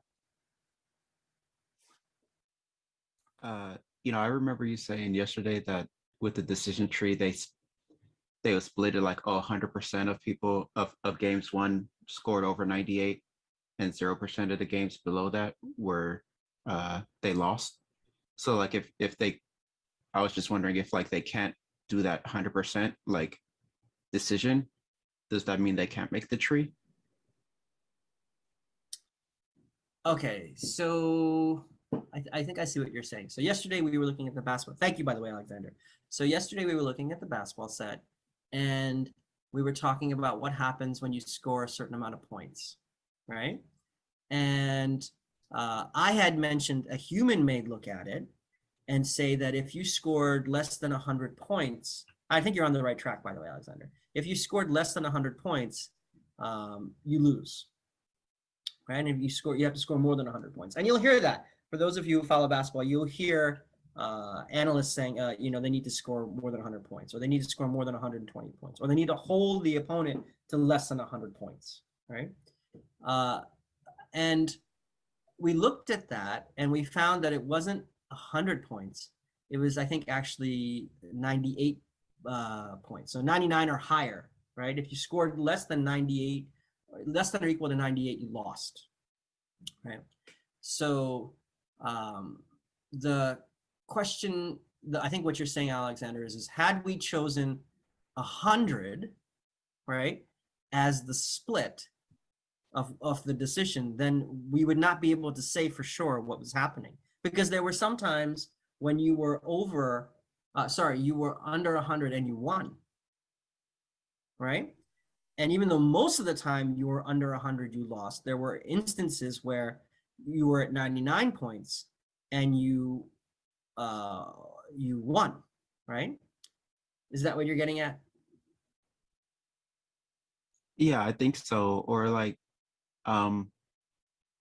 if they look at points and they look at rebounds and then they look at, you know, assists, and then they say like, well, none of these are predictive of win or loss. Like you could score 0 points and still win, you know, like it theoretically, like if you're seeing like people score 0 points and still win a game, and people score 100 points and still win a game, but so they can't split the sample, or they can't split the data. Yes, I'm with you now. Yeah. Mm-hmm. Yeah, absolutely. So keep going, Alexander. I didn't want to stop you. Yeah. Well, yeah. So I guess then they wouldn't be able to make a decision tree if the data, or if the variables that they have aren't able to split the data into any meaningful pattern. Perfect. And so this is a perfect example. Excellent answer. And so what is being said is that the data that has been sent in is inconsistent, right? And it leads to the situation being unpredictable. Now, what that means, though, is one of two things. Either we don't have enough data for the organization. Okay, think about lending practices. I always like to think about lending practices, right? So you decide that you're going to audit how loans were given to consumers, home loans, let's say, okay? And you know, you look at their income brackets, you look at demographics, and you put this into a decision tree, and the decision tree comes back out with no tree, right? And so then you say to yourself, well, maybe we didn't have all the data we need. So maybe we go get some more data, right? And let's say that we get all the data that the analysts claim, or the loan officers claim to use to make a home loan, okay? Credit scores, demographics, past history, criminal histories, whatever, okay? We get it all. And if you still find that after you put it through in the decision tree, that there's no decision tree drawn, that means that the decision is really unpredictable, which means the way that they're handing out loans is non-deterministic, right? It means it really depends on the person, the temperature, some other variable, right? But that should never be the case, right? With something that important, whether or not you get into a university. Okay, sorry, fellow educators, and I know no one's gonna like this, but if we really examine the admissions process, right, there better be a decision tree that comes out. There better be a decision tree that comes out, because if you have people who had certain statistical scores who did not get in, and let's factor time, let's say they apply at the same time. So you have people with the same scores who did not get in, and people with the same scores who did get in. How do you factor that? Right? How can that be? Right? So decision trees, the absence of decision trees also are a finding. It means that what's happening is not predictable. And some things need to be predictable. How you get into schools need to be predictable, right? How you get a home loan needs to be predictable. It can't just be, hey, let's roll the dice and pray. No, you know, we all work to have good credit. We all work to have good jobs. We all work to have good savings so that we can get home loans, right? But if it turns out that's not enough, well, then what is it? Right?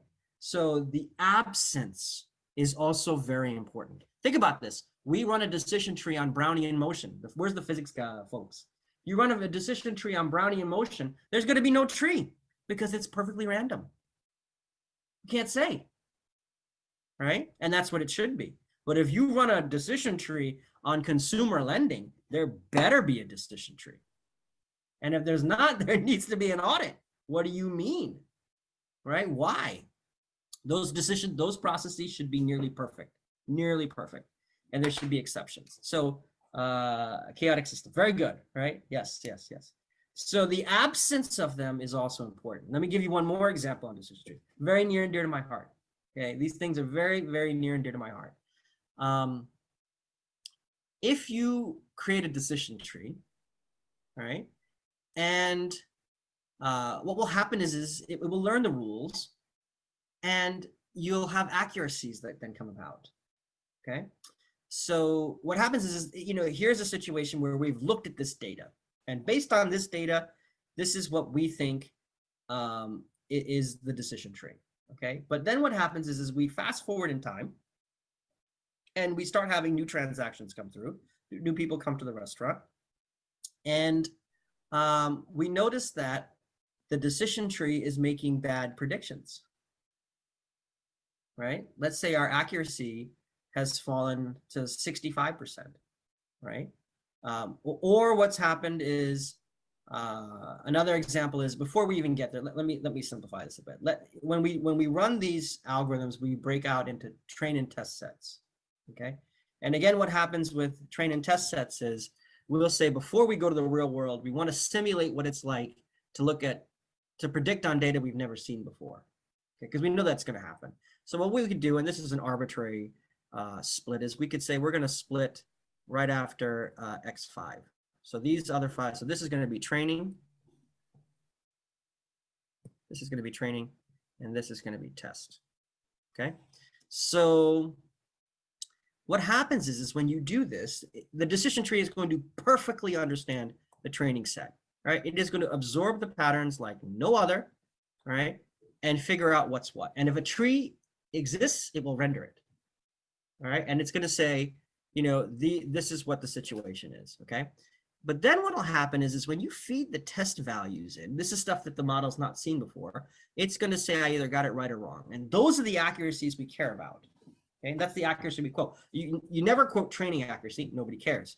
We care about what happens when you send it to test. Right? We care about what happened when you had values that you were not able to learn about, and the model had to project from what it was taught. Right? So this is like basketball practice. This is the game. Right? You care what happened in the game. Right? So let's say, you know, in a good situation, fantastic. You know, you were at 95% in test. Great, okay? What happens if you get something terrible, like 40%? You had a decision tree. It found some rules, okay? If there wasn't any kind of order, you wouldn't have found any rules.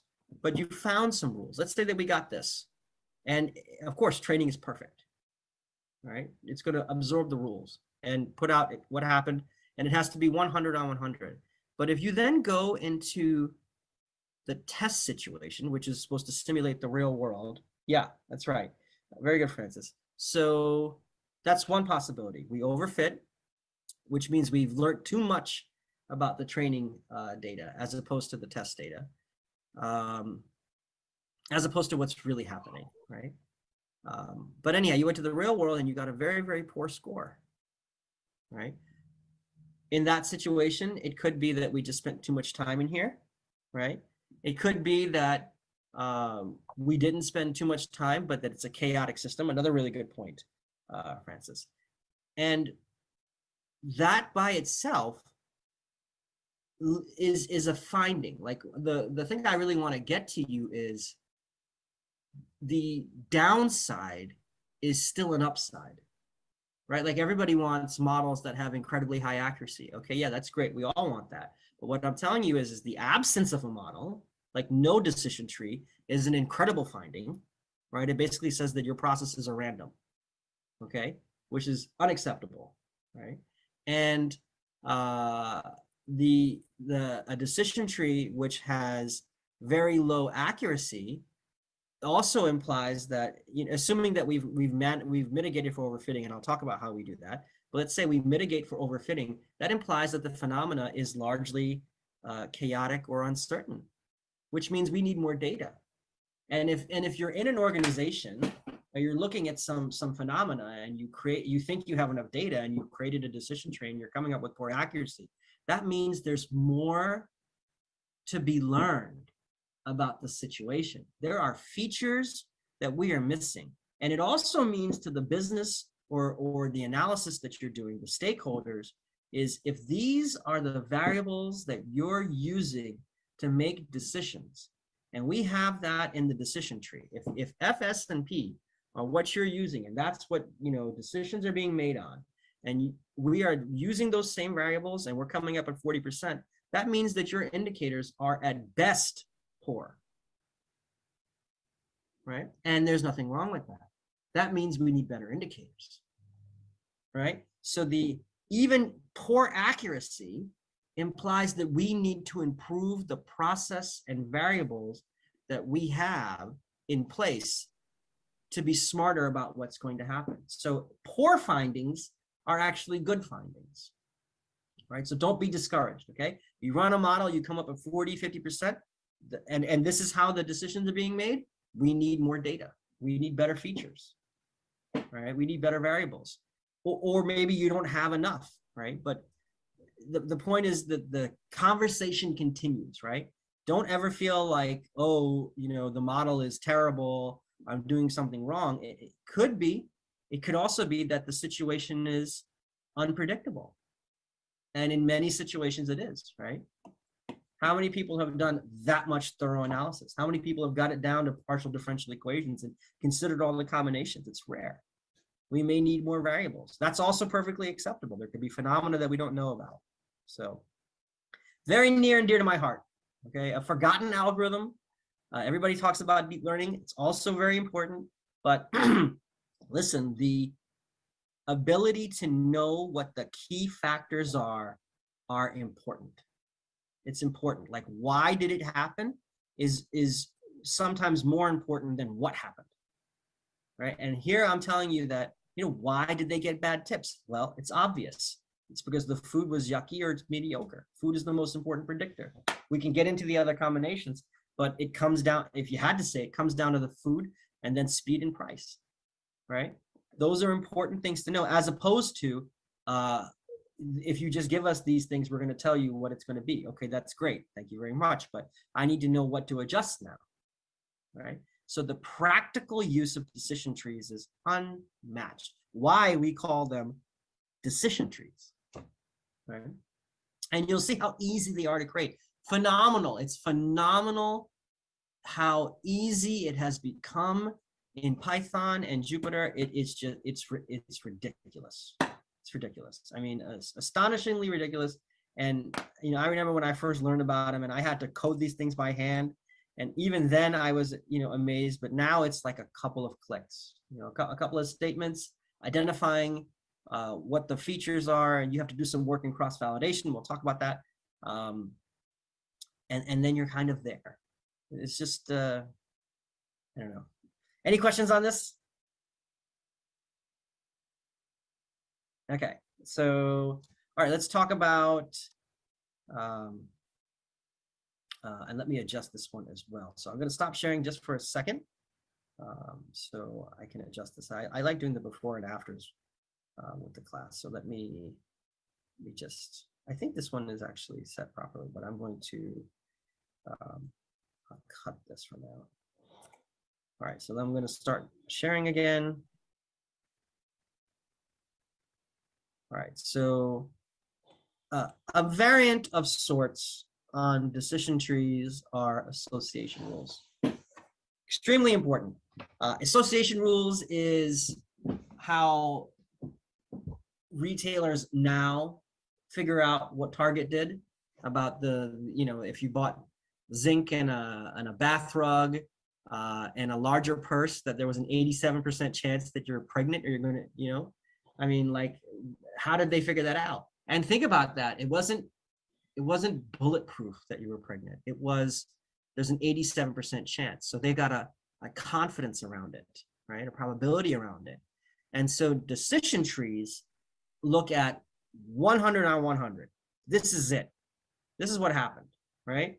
And if you're in a situation where it's got to be bulletproof, it's the decision tree, okay?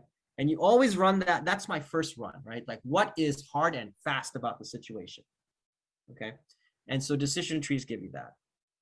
But if you're looking at a situation where there could be, some exceptions, and that you want to see what the associations are that are not bulletproof, then you can look at association rules. And they do the same thing. They look at, all the combinations, and they tally up which combinations have the highest frequency and probabilities, right? And again, doing that for every value in a data set with many variables and many rows insurmountable to humans.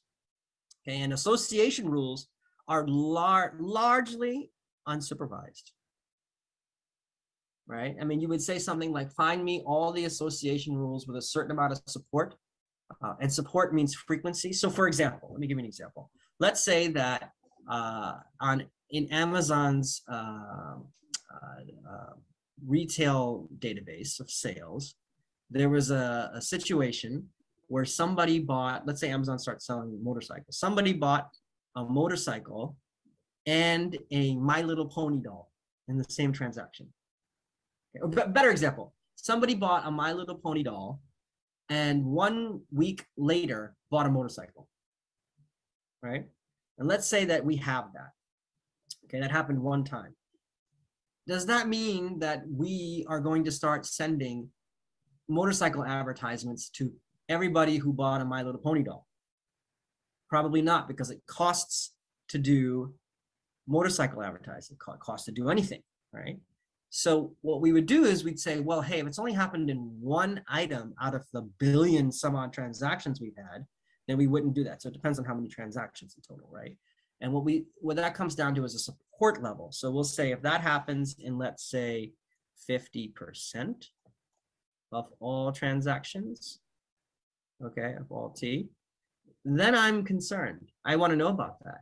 So you're telling me 50% of the time, and all out of all the transactions we have, let's say we have 1,000, okay? If 500 transactions had a My Little Pony leading to a motorcycle being bought next week, well, that's something that we don't think is spurious now, right? So, I'm sorry, I lost the chat. Let me look at this. Okay, yeah. So, all right, let's move this over here. So that is how association rules look at the problem, right? You can set supports. Sorry, I'm drawing that screen there. So this 50% is a support level, right? And then you can choose also confidences. All right, you can choose confidences. So you want to see something that happens in at least 50% of all transactions, and you want to see everything that, say, happens with a 95%. This confidence is effectively a probability, all right? It's effectively a probability. And so now you figure out what's happening, but not at 100% of the time, right? And that's important. And right away, well, let's go through an example, and then we'll talk about how this can be some of the side effects of this, all right? So we have here some buying patterns, right? So Beer, orange juice diapers, beer, Q-tip diapers, beer chips, beer Advil. So what are some patterns that you can see in this data set? What would you say? You can post into the chat if you'd like, or you can talk. Either way is fine. Take a second to look at it, yeah.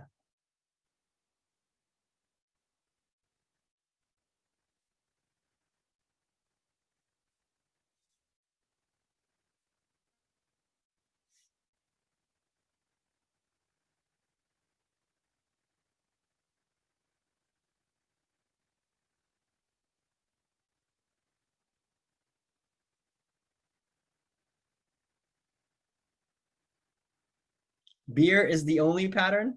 These are like words to live by. Thanks, Azad. Yeah. Maybe. What else? Oh, this is interesting. So, well, biology says beer as 100%, diapers 50%, right? Diapers happens in 50% of the transactions. Okay, yeah. Chips and Advil. Yeah, okay. Question mark. It's a good observation. Very interesting. Keep going. Let's see if we can get 2 or 3 more. Advil in the last transaction for the hangover. That's right. Yeah, good. You're on the right track. Yeah. Yeah. Also very, very fascinating algorithm. One of the lost arts. Most people, when you'll talk about this, will talk about, and regression is important, there's no doubt about it, but you will talk about linear regression and we'll talk about deep learning a lot. But these two are the ones that uncover the why did it happen? What's going on here? Right? Yeah.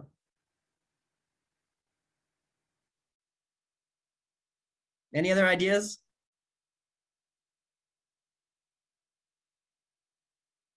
So this is sort of the canonical example. All right, so let me give you some of them. All right. So beer is all over the place. That is correct. Okay. Another one is beer, the purchasing of beer implying diapers is at a 50% confidence. What does that mean? Okay. And this is important because you have to have some understanding of this, and there's a way to phrase this so that we can say if and then in the future, right? But right now what we can say is if you bought beer, there's a 50% chance that you also at that time bought diapers. Okay? You say we're 50% confident that you bought, 50% of shoppers are, what? Why? Because they don't buy diapers? Is that what you're saying, Francis? Huh? What is that? Yeah, I don't know. I'm not sure. Okay, so all right. So 50% of the time that you bought beer, you bought diapers. Okay, but it's not the same way the other way around, right? If you bought diapers, right, there is 100% chance that you bought beer, right? So you have to think about that, right? It's a subtlety. So much of this is subtlety. And as we get more and more organized, the more these subtleties are manifested, right? How we go from chaos and high entropy to low entropy and organization and cause and effects, right? Now, very quickly, it's hard to prove causality. I know that the audience is very educated. We know that, okay? But there are ways to get closer to it, okay? And obviously, like, we can't say it perfectly because we don't have the systems isolated. I could say that, you're gonna buy diapers, let's say 3 months later, if you bought this now, but the reality is there could be other factors that we don't know about that influenced you to do something, right? So it's hard to prove causality entirely, okay?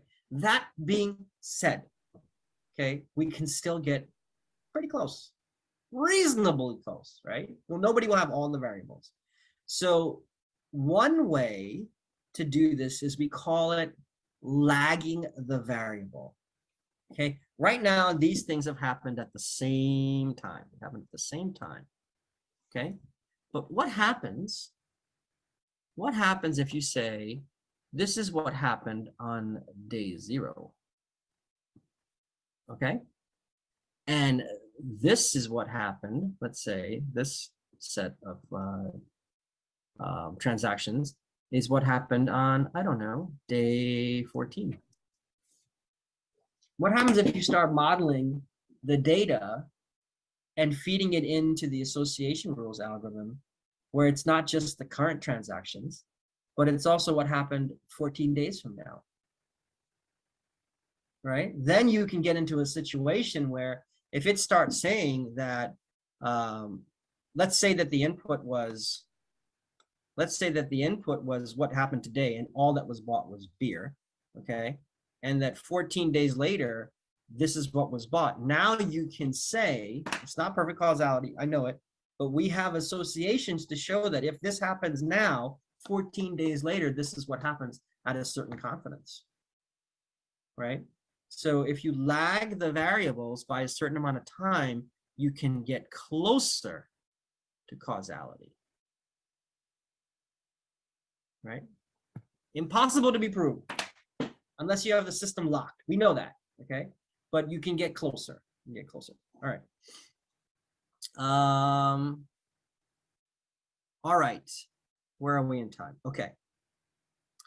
All right. So this is a quick problem that I give to aspiring data scientists.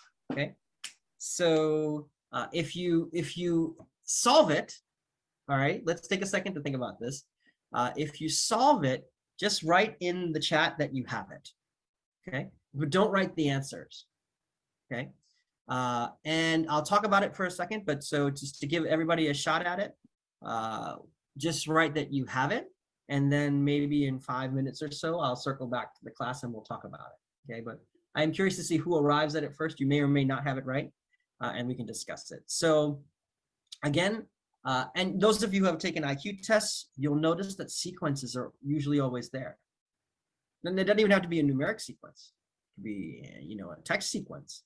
And you could argue that everything is really sequences, right? What comes next? So what happened before, right? So, okay.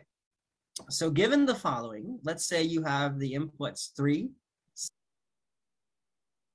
You want to think about this problem, see if you can come out. See. So 2, -2, 5 is equal to -4, 8, -16, 32, -64. Right. So given this pattern, can you do this? 2, 3, 4.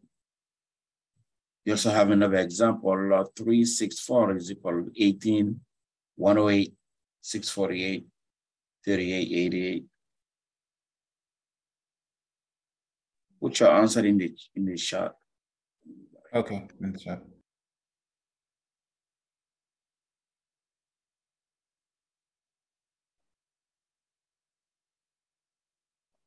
My student who have class can leave. I know somebody text me. Charlie, I don't know if you have class. If you do, you can leave. Antonio also.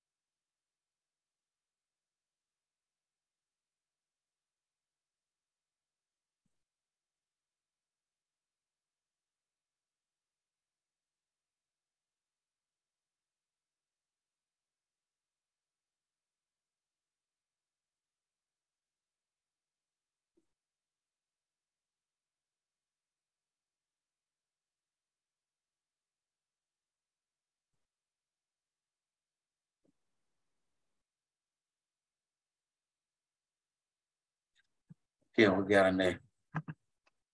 answer here.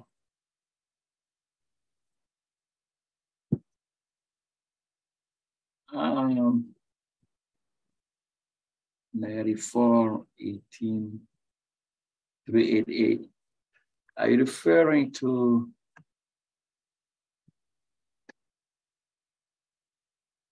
No, not quite.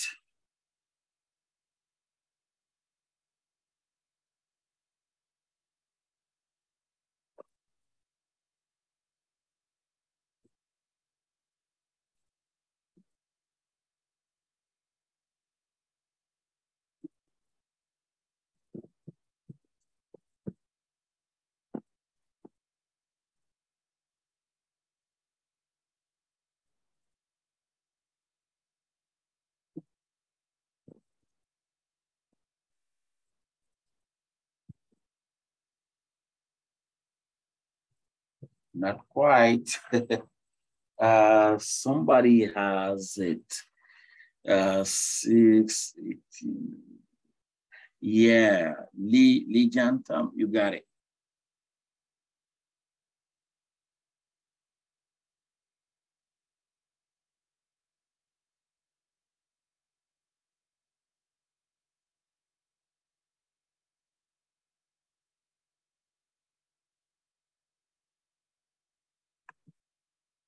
Okay, so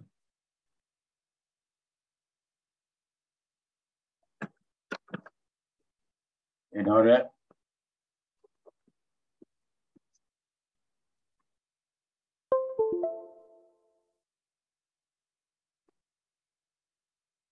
so in this thing, what did we notice? So if you got 3, let me see if I can write. Sure. So the pattern was what?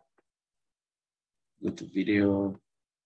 So let's look at the first example. You got 3, 6, 4, and then what happened here? We got 18. How do you get 18? It's easy to see that 18 is 3 times 6. And then 108 is 3 times 6 squared. Right, you can check that. And then 3,888 is 3 times 6 to the power 3. Right. So if you got 2, 3, 4, 1, 2, 3. Somebody got an answer. Let me check that. Yes. The first one. The first one is right, but the second one is not. Right. So let me see if I can write it here. So for 3, let me do this. For 3, for 3, 6, 4, what do we notice? We notice that the result is 3 times 6, 3 times 6 to the power 1, because that's 18. Right, the second number is 3 times 6 to the power 2. That's give you 108, right? And then the next one was 3 times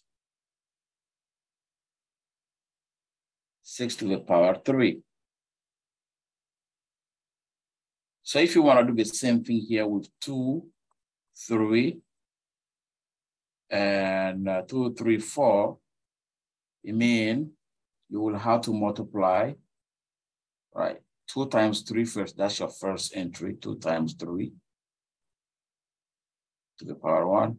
The second one is 2 times 3 to the what power? Yeah, Sha, you got it. S-H-A-H, you got it right now. So exactly. So you can even write a while loop or for loop to do this, right? So the second one will be 2 times 3 to the power 2, 2 times 3 to the power 3 here. And then the last number is 2 times 1, 2, 3, 2 times 3 to the power 4, right? So this will tell you how many times you have to multiply the power, right? So the power of 3 go from 1 up to this. This is the highest exponent that 3 can have. So 2 times 3 to the power 1, 2, 3, and 4. Okay, let me go back to the video. It probably gave a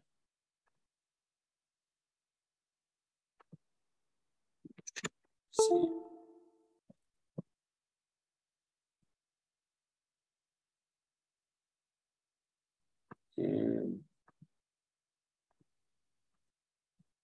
6 and 4. And that results in the output of 18, 108, 648, and 3,888.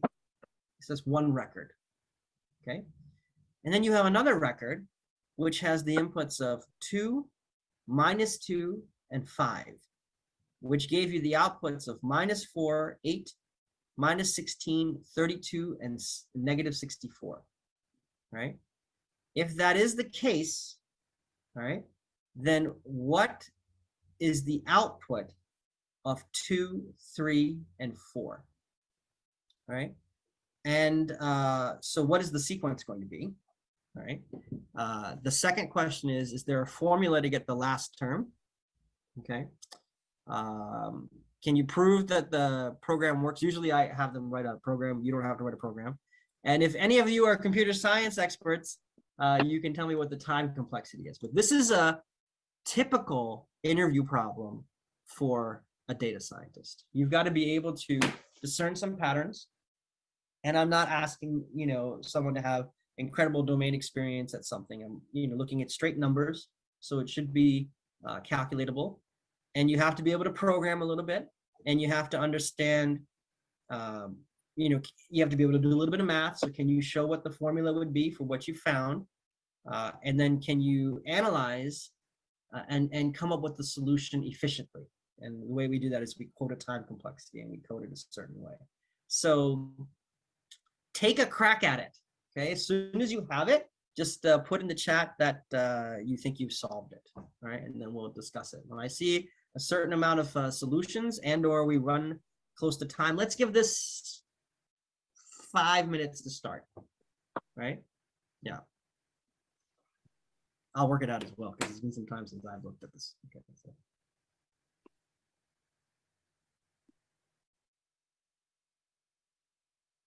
If you have questions, let me know. Yeah.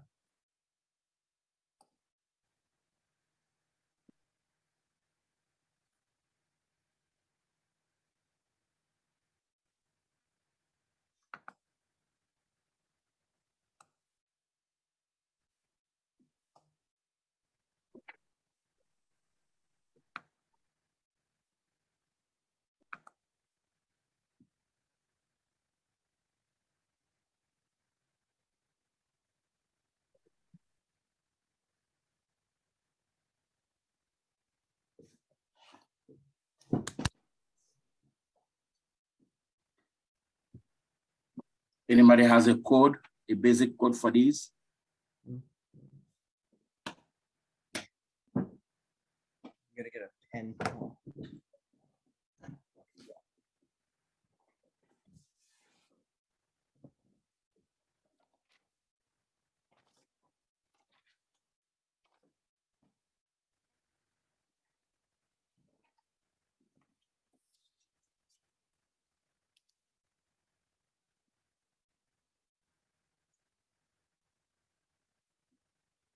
Try to write a basic code that can do this.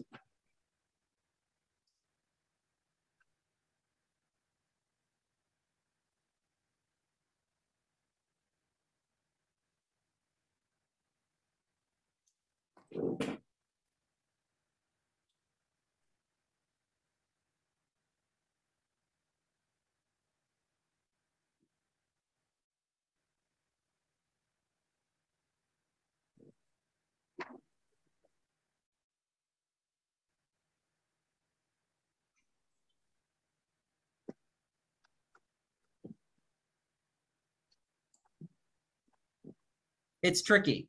Hmm? It's tricky.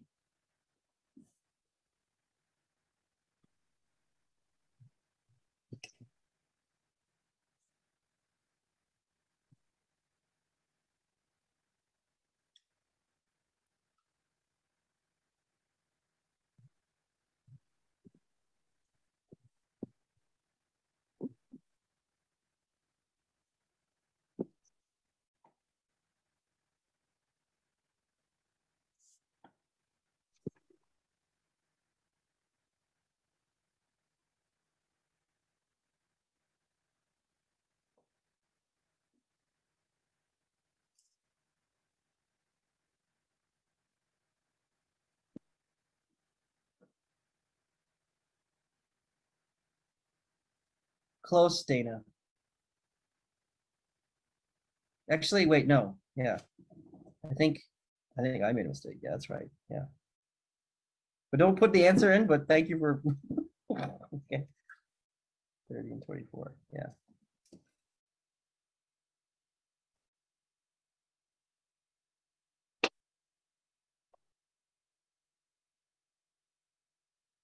Yeah. Can you find a formula, Dana?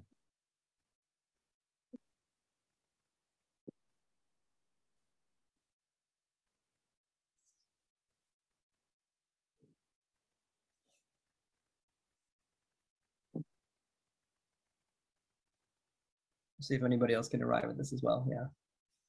Let's give it another 2-3 minutes. Yeah.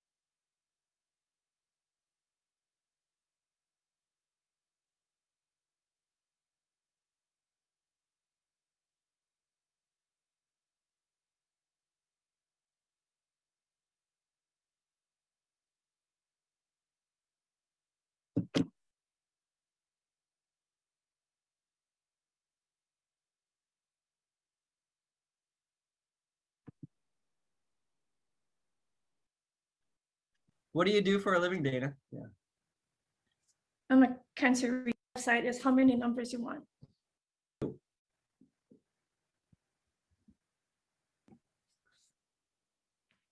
The first number on the right-hand side is the first and second number, the multiplication of the first and second number. And then every subsequent number is times by the middle number. And there's the last number on the left side is how many numbers you want in your right-hand side. Really good. What do you do for a living, Dana? Yeah. I'm a cancer researcher. Fantastic. Yeah. Do you do a lot of math? Yes. All right. Yeah. So that's exactly right. And let me see if I can write in green or something here. The screen is dark. So it's going to draw. And let's change this to, well, we'll write in green. Okay. So outstanding observation. You arrived at it very quickly too. Okay. You know, I've been in interviews with people where this has taken 30 minutes to an hour, right? So for the sake of time, we won't have to write the program, so we don't have compilers here with us, but I can show you what it would look like. But let's think about what's happened here, right? So that you've seen the pattern quickly, and that's right. So this is the starting coefficient, right? This is what I would call the base, and this is the exponent, right? And so I typically like to write this as n, but well, I don't know, we could write it as e. And so what's happening, right? The first time through, we'll start with this one over here, right? So I'll start here so you can see the whole sequence. So 18 came from 3 times 6, okay? And then what happened is you had 108, right? So the observation is that, well, 108 is just 6 times 18, right? So you're consistently multiplying it by this base number here, right? So then you say, all right, well, I'm going to multiply this by 6. Okay, so let me get rid of this comma. So you had 3 times 6, and you multiply it by 6 again to get 108. And then what happened is you get 648, right? Well, 648 is this 6 again multiplied by 108. So what's happening, right? You're going to multiply that whole number by 6. All right, let's see if I can round this off a little better for you, right? So you get 648, and guess what? All right, this 3,888 is just 6 times 648 again, right? This is, again, great observation from Dana that it's the 4th time. So we're going to multiply this whole thing again by 6, right? And what do we have? So you have this 3, right? Let me do it like this. You have 3 followed by, we'll say E6s here, which equals 4, right? And this reduces down to 3 times 6 to the 4th, which in general is going to be your coefficient times your base, right? Raised to the e power, right? C times b to the e. And you can arrive at this with a for loop, okay? And the time complexity for this would be O of n. It's linear time. So yeah, but this is sort of what we do. We look for patterns over and over and over again. And the good news is that we don't have to go through all the patterns that exist in the data set, but you will still find, which algorithms do you choose and how do you interpret these results? What's the right visualization for this, right? Do we need to look for more variables? So there are still some things that we have to compute as those things get smaller and smaller. All right, very good. Okay, so I always like doing some math. Okay, all right, let's keep going. All right, so do you want to see an example of code that can do it, or are we good?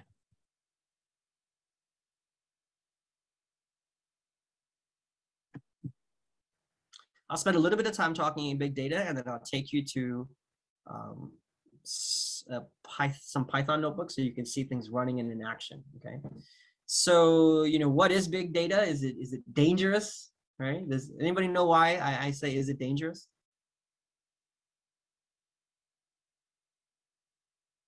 Nobody? Yeah.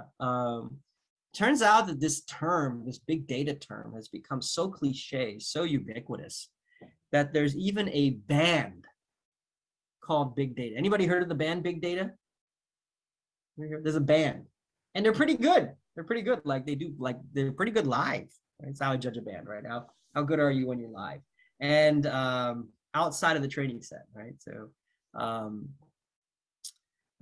Big Data has a song called Dangerous, and it actually mocks like all the big data stuff going on and how advertising is using similar patterns all the time, and it doesn't get you anywhere. So, well, I mean, we're in an audience full of researchers and practitioners and educators here. So that, obviously we're going to say, what is big? What does it mean, right? And so you're absolutely right to say, what does that mean? And the term itself is vague, but there are still not entirely vague, just like the decision tree, right? There are still heuristics that we can find from it. And essentially what's happening is anytime that you have a data set that you cannot process through traditional means, think of it as like you can't process this data on your laptop. There's not enough memory. Or even if you had enough memory, the amount of combinations it would take for you to pull this off are insurmountable. Your laptop would melt, or it would take 3 weeks of straight processing. You're now in a situation where you're dealing with big data. Okay, and how do we solve that? Right, the most common approach is that we scale horizontally. What that means is we start taking this data and we move it into clusters, whether that be on some lab that you have access to, whether that be in the cloud. Either way, the point is that you're not able to improve the situation and get the processing that you want done via vertical scaling. I'm going to add a new GPU, or I'm going to buy a better laptop. These things are not going to solve the problem. You need to move into a situation where you're doing distributed processing, right, with distributed memory. And so that's the example, right? Like imagine you have a bus, and the bus holds maybe 50 people, right? Or it's 25 people, but now you have 50 people. So maybe you want to build, if this is one time and then we're getting off the planet, we want to build a bigger bus. So we build a bus that holds 50, no problem, we'll add an upper rack. Okay, but now what happens when, let's say you have to go to 5,000 people? Right? Can you build a bus that goes that vertical? Unlikely. So what do? We get more buses. Big bus problem, big bus problem. So that's the idea, right? You horizontally scale. And it's the same thing over here, right? So if you can scale up to make the computer faster, fine, but it's expensive, you're a single point of failure, you may not be able to scale to the point that you need to. And so what we do is we try to scale out horizontally. And you can argue Instagram, Google, Facebook, these are nothing but big data systems. What's happening is not that complicated, right? PageRank is not that complicated. Posting images and calculating likes is not that complicated. You guys have seen very complicated, right? We've seen really, really complicated problems, things that have not been solved. So, posting images and being able to respond quickly on likes and comments is not complicated. But what it is dealing with big data. You're talking about the world's data, right? Everybody's posting those images. Everybody's doing everybody's doing internet searches, right? Everybody is trying to share data with each other. So how do you manage to deal with all that data? And all of that is being solved with commodity hardware, cheap hardware, scaling horizontally. Google really happened because they took a whole bunch of cheap Linux servers running on old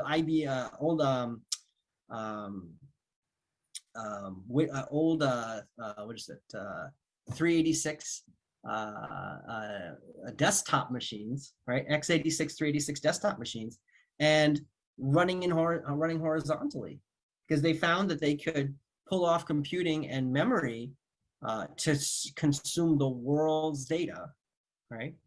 By scaling horizontally on cheap hardware. And improvements in bandwidth help that, right? But that's how they pulled it off. So now, why is this important to data science? Sometimes more often than not, the problem requires an enormous amount of data. Enormous amount of data. A peer of mine, good friend, brilliant professor, he just published a paper, and the paper, okay, cost $30,000 of compute time. You think about that, right? You have to get a grant to write the paper. That's software. Okay, so like the computing expenses involved are increasing, and it's because the amount, in order for us to find new things, we're having to consider different variables and a lot of data. And so we have to learn how to deal with these things. And so that's why horizontally scaling is such an important factor, and why we end up going to things like the cloud, because they can horizontally scale very quickly. And you don't have to build your own data center, etc. Okay, so we can be a little bit more specific about big data, the volume of it. And think about this in terms of as mathematical as we can. What are you going to do as the volume of data approaches infinity? How are you going to deal with it? And how are you going to deal with fast responses as the requests for your data approach infinity? It's one thing to say, like, I'm going to take a terabyte worth of data and I'm going to analyze it, and I'll get back to you in a month. Okay, I can get some storage. I can go to Best Buy, Amazon, and I can order a big drive. Let's say 100 terabytes. I can go and go get a bunch of drives and string them together in a RAID configuration so that it appears as a large drive, and I can analyze this data. And I'll say I'll get back to you in a month. No problem. What happens when you have to be able to do that in a couple of seconds? Now it's a problem, right? We don't have the computing hardware for that. So again, you have to scale horizontally. So velocity is a factor in this, right? How much do you have?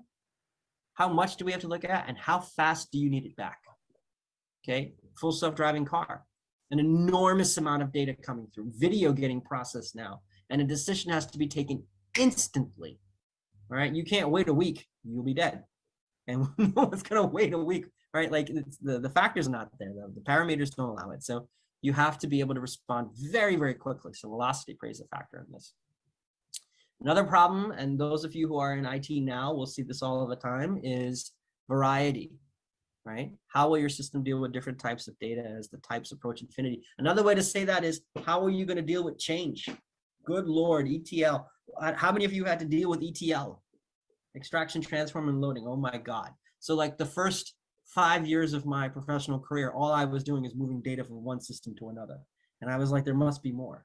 This can't be what we did all this for. But that's really what's happened. So many of us are just moving data from one system to another. Okay. And the reason for that is the systems are so structured, and I love structure, but to everything, there's a sweet spot. Not enough structure, you can't figure anything out. Too much structure, when things change, everything falls down. Or you'll never get off the ground. So there's sweet spots, right? There's sweet spots to these curves. These things, most things are curves. And so curves with diminishing returns. Okay, so how do you build a system that allows you to change and still have the velocity requirements? ETL systems, like warehouses, if you're dealing with a data warehouse, how many of you have had to wait months for the warehouse to be updated with the correct format of data? Okay, great. So you waited months, now you got the format of data, but guess what? The field has changed underneath you. The virus is mutated, the cancer has mutated. It's a totally different thing now, and the data I'm looking at is out of date. This is useless, right? So relevance is definitely, time is a factor of relevance. So it's almost better to have less accurate data, but have it in a timely fashion. ETL is traditionally slow. Too much structure leads to bottlenecks. So we have to have a sweet spot. So how are you going to deal with that, okay? And veracity is, as all these things are happening, the variety is changing underneath you, the volume is increasing underneath you, everybody's coming to ask for it. How are you going to maintain accuracy? How do you do it? Right? How does Google, who has the world's data, make sure that the index doesn't get corrupted? There have been situations. There have been situations where you've done searches and things that should not have come back have come back. Microsoft turned on one of their chatbots and let it run in the wild, and it turned into, something very bad. Okay, so how do you intervene? And there are, the field is changing. There are some attacks we have for these things, and very quickly, in the interest of time, volume is solved by using perpetual storage in the cloud, right? Or maybe on your in your lab, you have the ability to store enormous amounts of data. Okay, but the cloud effectively is indefinite for volume. Right? They'll just keep adding servers. They can virtualize it out. Velocity, again, you have to be able to have processing that runs in parallel, not just for the data, but for the processing, solved by systems like Spark, DAST, right? I'll actually show you a quick DAST demo. I love DAST, okay?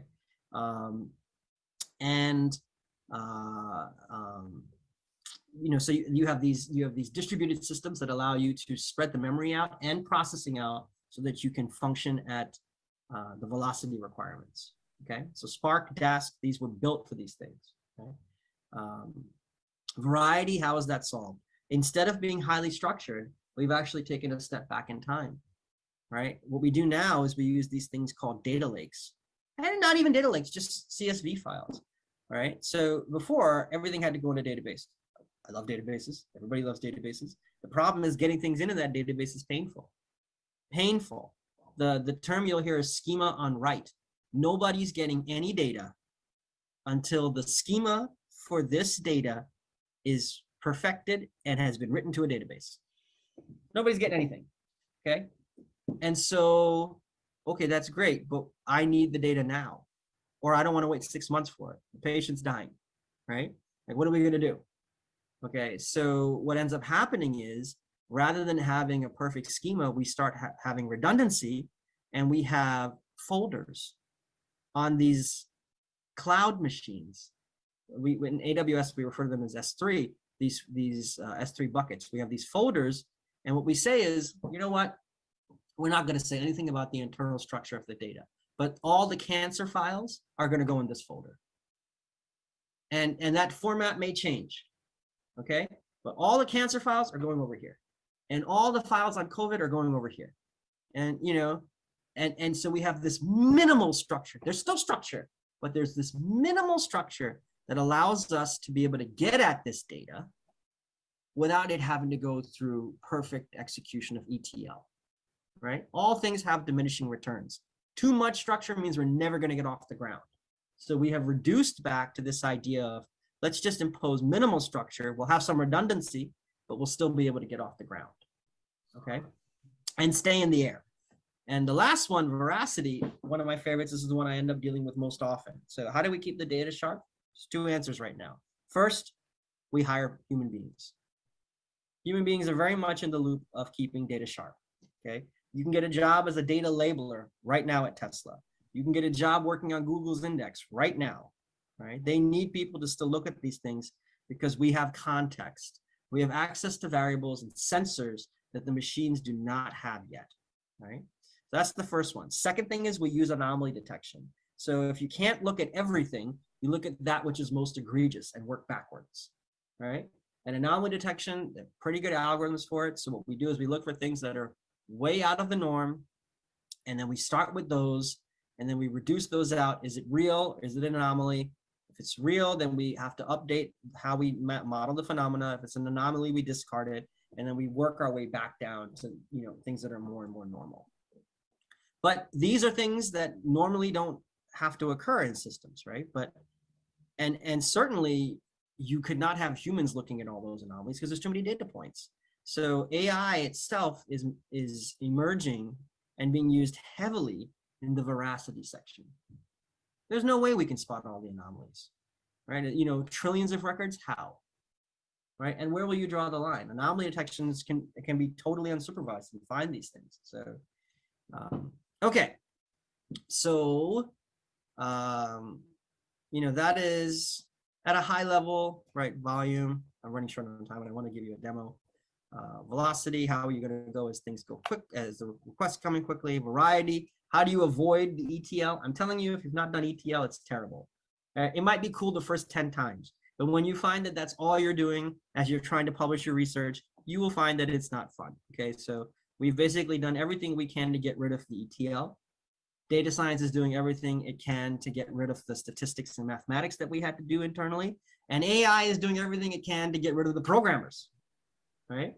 And slowly and steadily, we're becoming more and more efficient by eliminating, manual processes. And hopefully that helps.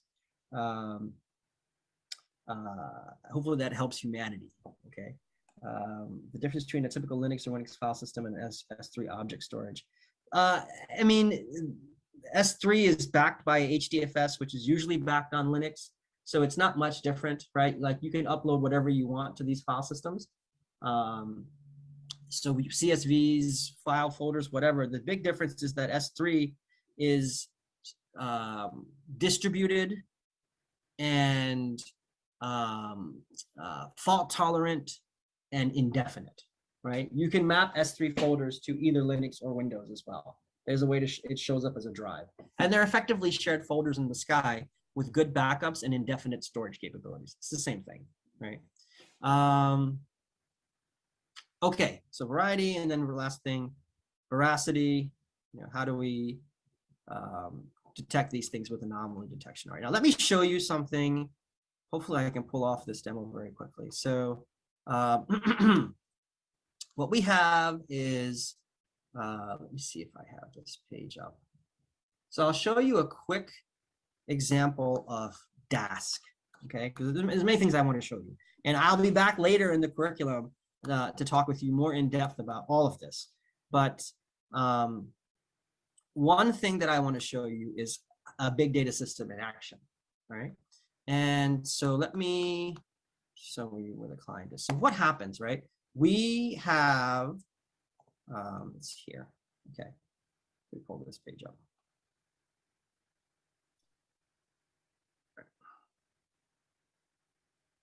Oh, and I have Dark Reader on. Let me turn Dark Reader off.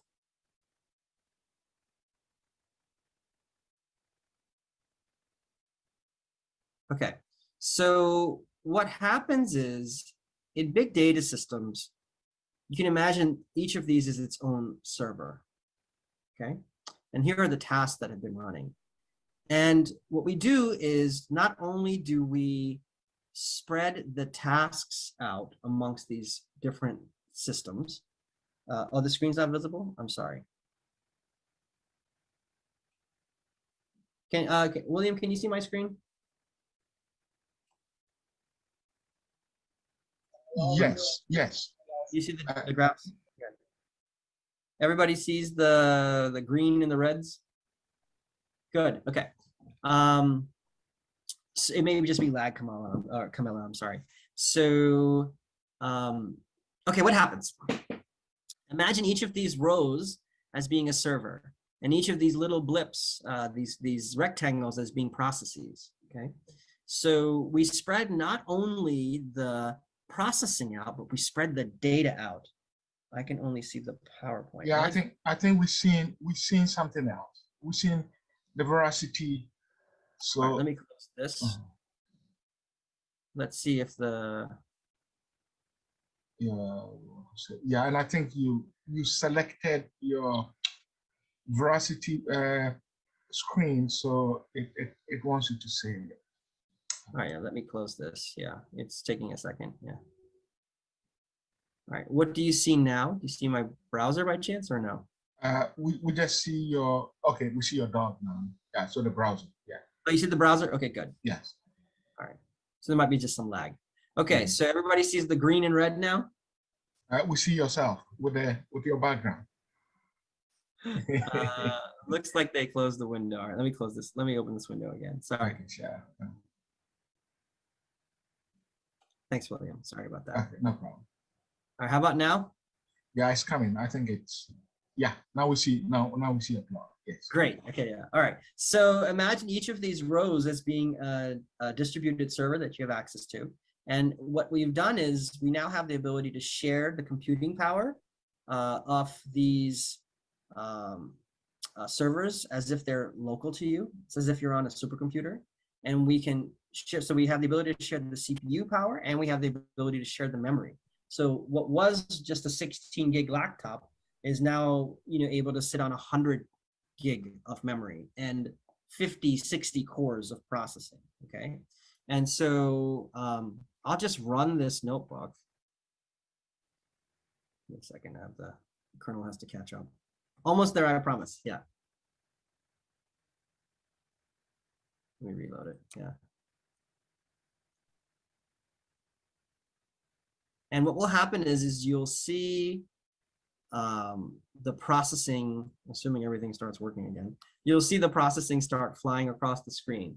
And it's one of the more beautiful things at least I think happen in computer science, but let's see if I can pull this off in time. I'm not sure why it's taking so long. Let me look and see if there's an issue with computing. I could always restart the notebook.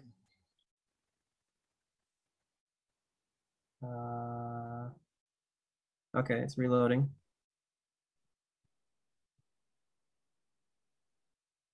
Any questions as we go through?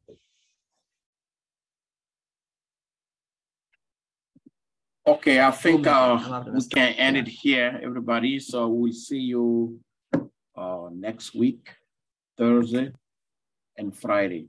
John, you have something to say? Yes, again, thank you all for coming to this workshop. As you can see, this is just the pre-training section. So the Professor Prem gave a very broad overview of what you would expect in data science. So once we start the main sections, many of these things will be dealt with in detail. So again, you saw toward the end of it were Python codes or Python programming. Next week, Dr. Dumbia will do similar things. We'll look at the recordings for Python from last year that was taught by Dr. Dumbia, so he will lead the discussion for that. So particularly for those who don't have any experience with Python, you want to be present next week. So again, thank you for coming. If you have any questions, you can send me an email or to Dr. Dumbia. I don't know if William is here. You can also send an email to William, or you can check Slack and then post questions there, and then William and some of the other instructors will respond to your questions. Otherwise, thank you again for coming. Have a great weekend, and then we'll see you all next week. Thanks. If anyone has any questions, you can ask. We are here. Yes, Dr. Kwabiado. I was just saying a big thank you. Thank you very much. Thank you. Thank you. You're welcome. Abusa, can you stay on for maybe a couple of minutes?